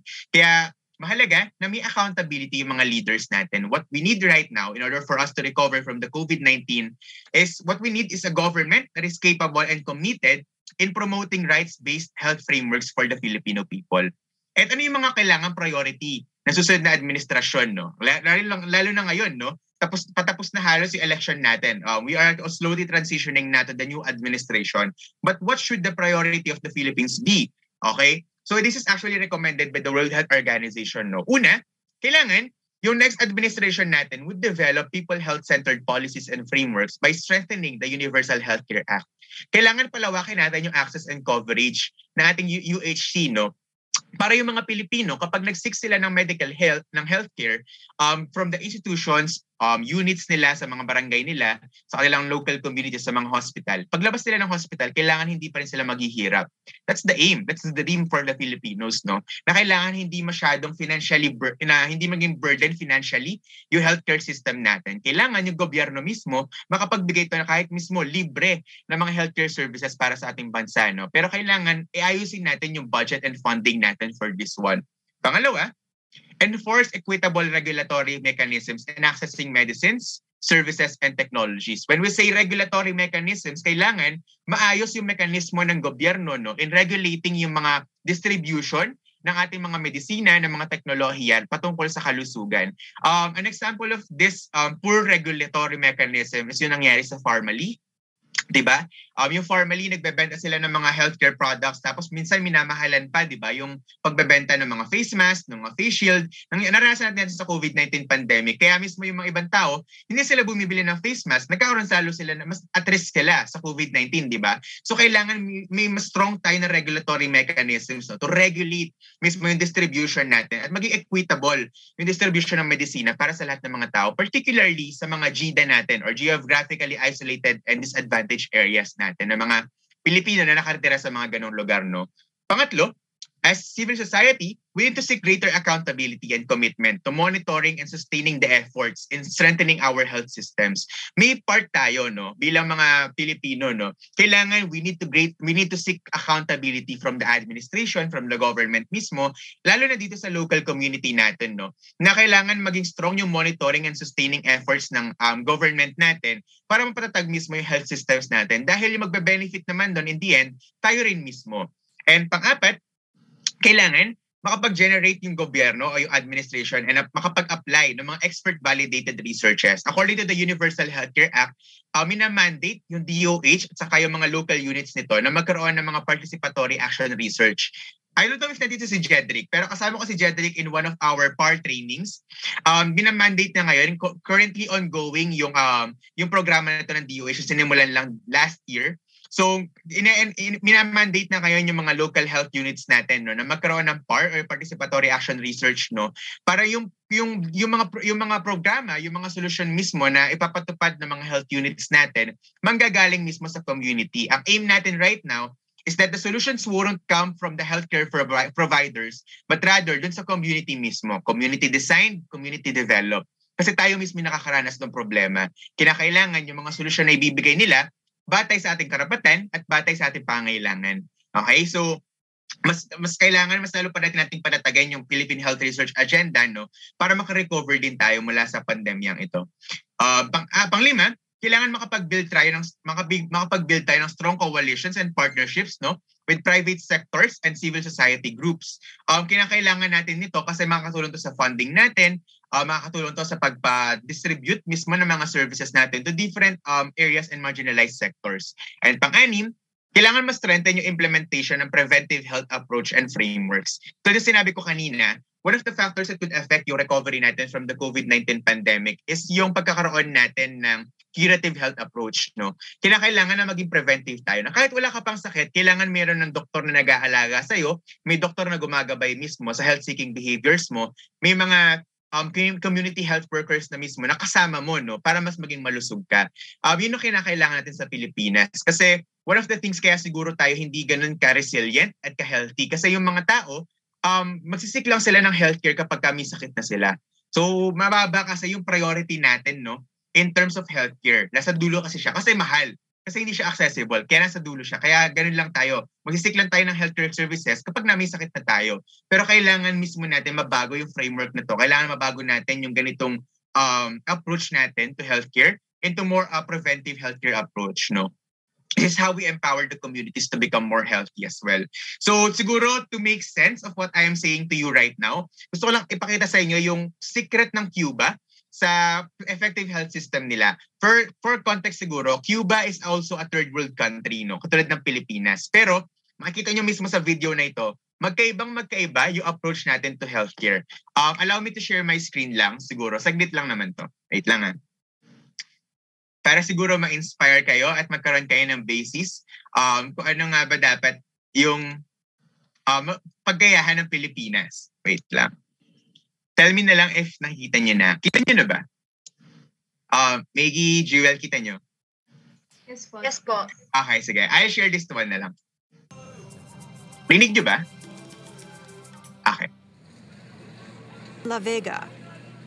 It's a typical Cuban sugar town. Most of the men work at the factory and live in apartments provided by the state.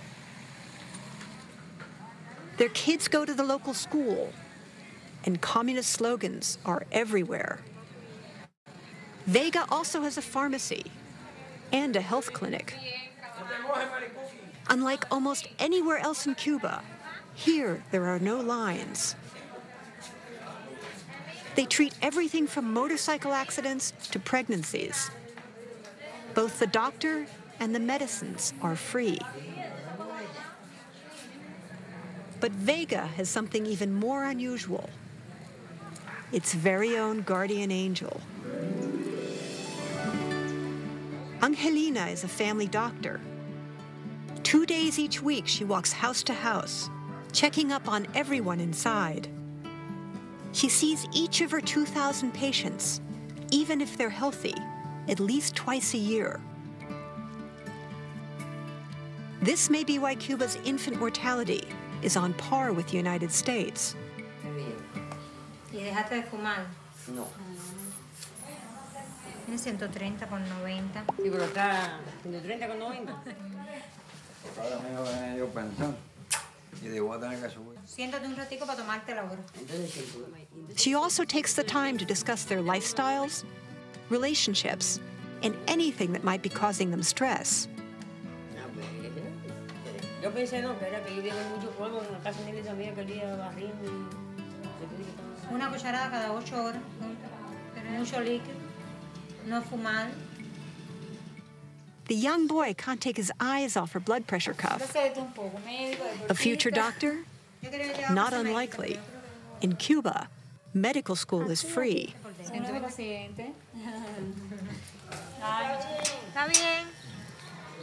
Her last patient is schizophrenic and lives alone. 5 days ago, she was dizzy. Probably another episode. Something doesn't quite add up, and Angelina won't leave until she's figured out what's really going on. A random comment tips her off. Inhaló cloro en el baño, fregando el baño. Ayan, siguro stop ko muna doon. Tapos balik tayo dun sa presentation ko kanina. Then I'll ask you guys, no? So, ano yung nakita nyo siguro?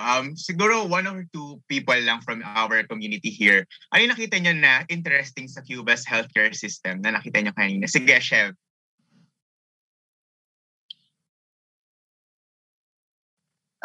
They help one another po, and even they're really independent po to each another.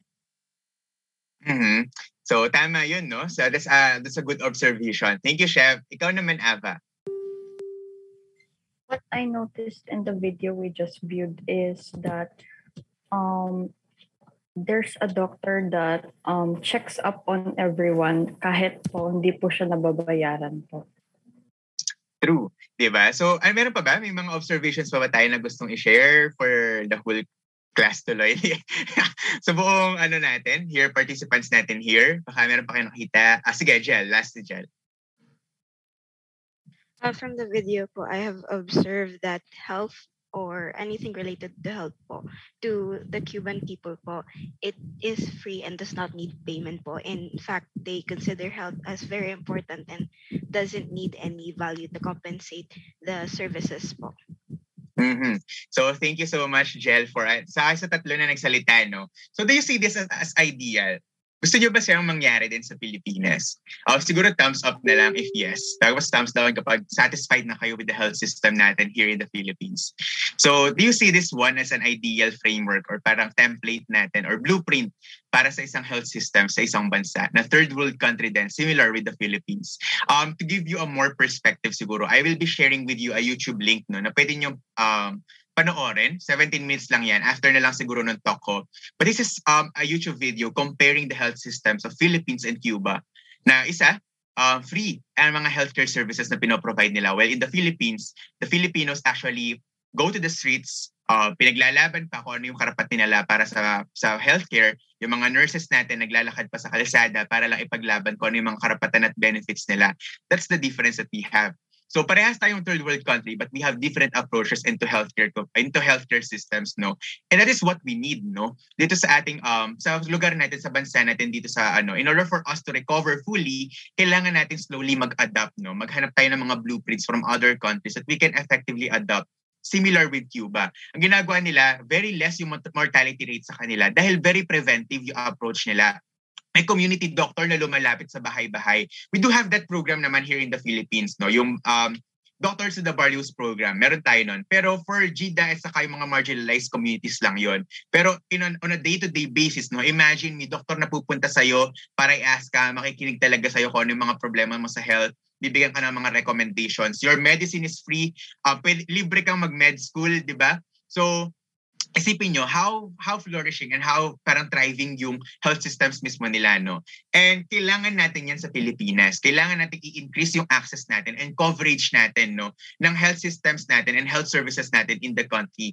As observed from Cuba, meron sila, binroaden nila yung range of benefits to all of its citizens, no? Even yung sa VEDA na napanood nyo kanina.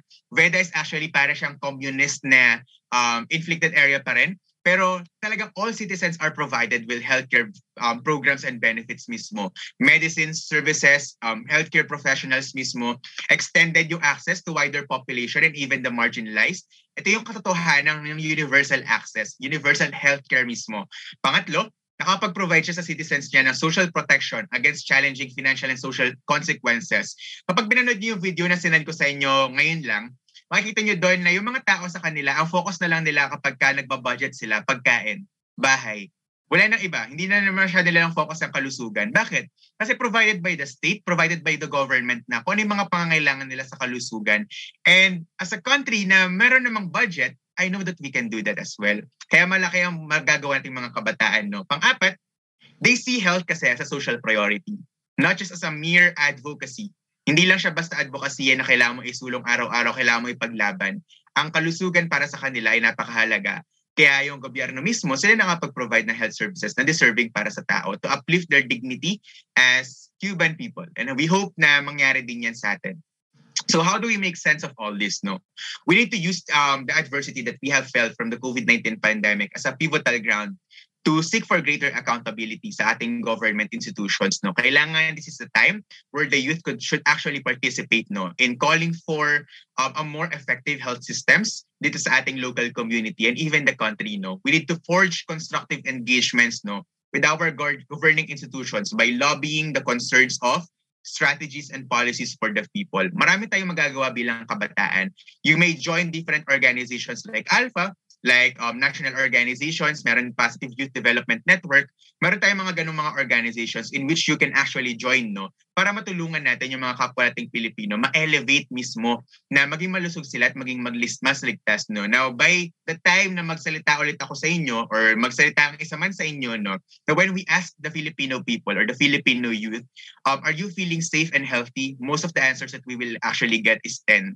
Diba? It's the dream, diba, para sa ating lahat. And yeah, we need to strengthen right now pala the building blocks of our city's health systems, no? Kami sa Alpha, may ginagamit kaming framework for action. Sinasabi dito, ine-encompass namin from the interpersonal level up until the sphere of governance, kailangan may actions tayo na ginagawa. Bilang mga kabataan, may magagawa tayo to amplify evidence-based health information, to procure inclusive, innovative, impact-based health initiatives, to forge a unified and collaborative health environment, and to promote and lobby effective health policies and promotion strategies para sa gobyerno natin.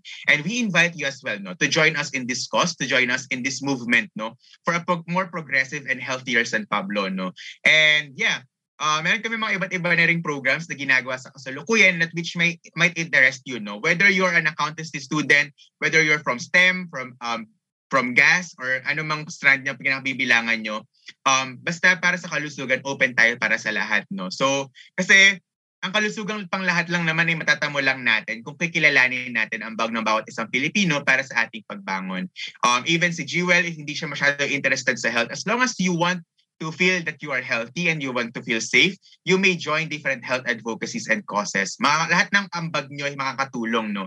Kasi right now, kailangan natin lang pwersa ng kabataang Pilipino para mabago natin yung health systems natin, mapush natin yung inclusive and sustainable health reforms for the country and for the Filipinos, because our involvement in the health sector is a significant impetus in inflicting sustainable health reforms, and we have the power to help shape yung health leadership natin sa bansa natin.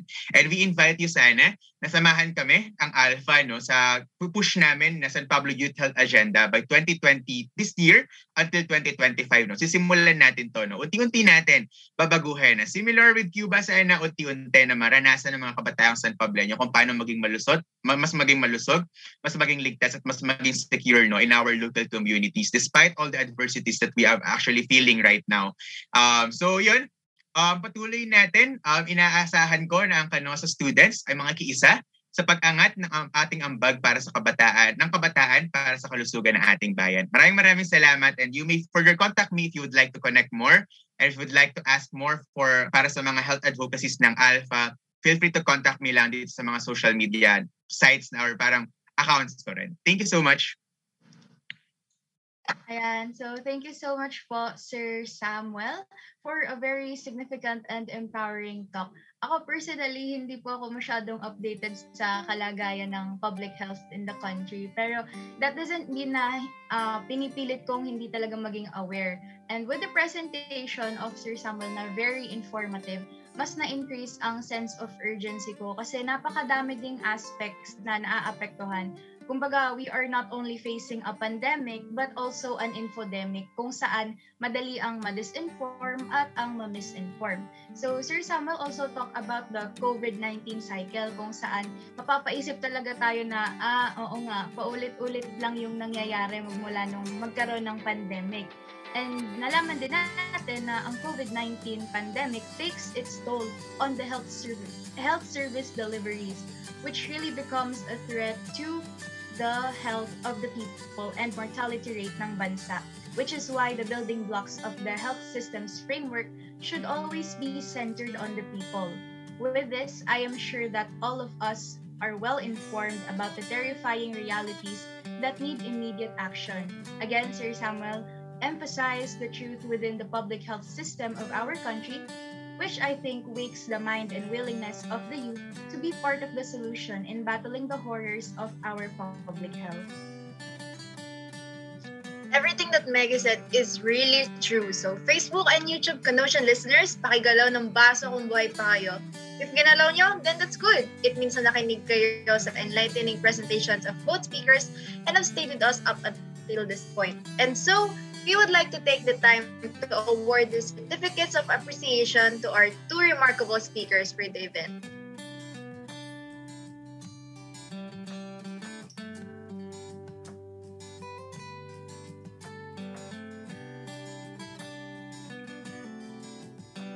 Certificate of Appreciation is hereby presented to Ms. Caril Pelora in recognition for their invaluable efforts and insights as resource speaker rendered at Canossian Crusaders Sailing Through Inclusivity and Discovery, given this 12th day of May 2022 via Zoom teleconference, signed by 𝐂𝐴𝐶 Student Welfare and Development Chairperson, Leslie Joy D. Magdame, the President of the Canossa College Student Council, and by Trisha Yani C. Brion, the Partnerships and Advocacy Chairperson.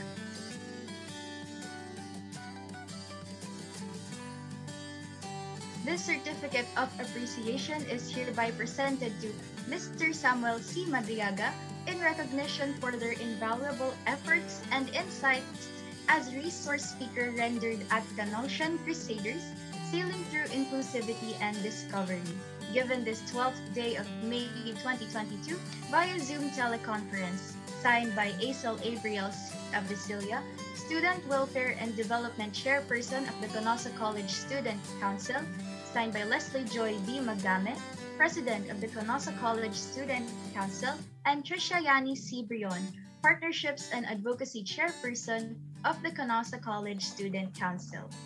Once again, the Council would like to express our deepest gratitude to you, Ms. Caril Pelora and Mr. Samuel C. Madriaga, and of course to our dear attendees. This event wouldn't be possible without all of you.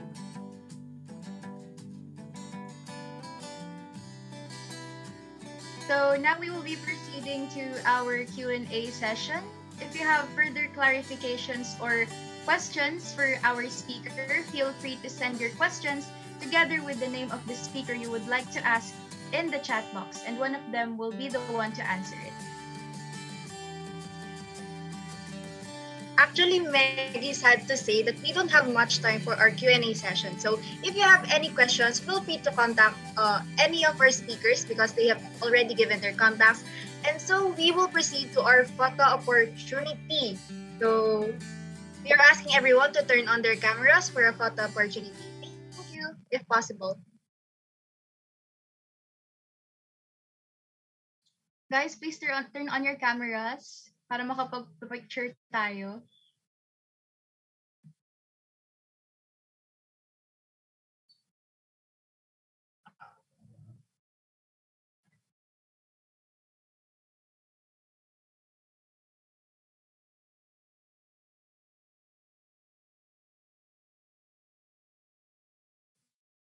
Hint lang muna natin yung iba na magbukas. Baka nagpapaganda pa sila sa likod ng camera. Okay, paganda na din tayo.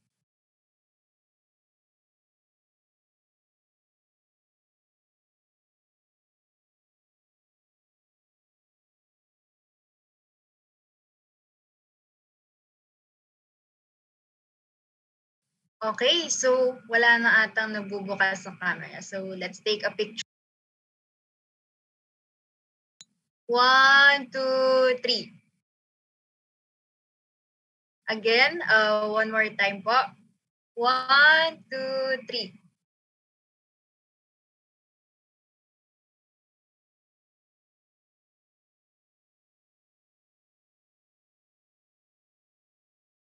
Yan, thank you po so much for turning on your cameras. You can turn them off now po. And now,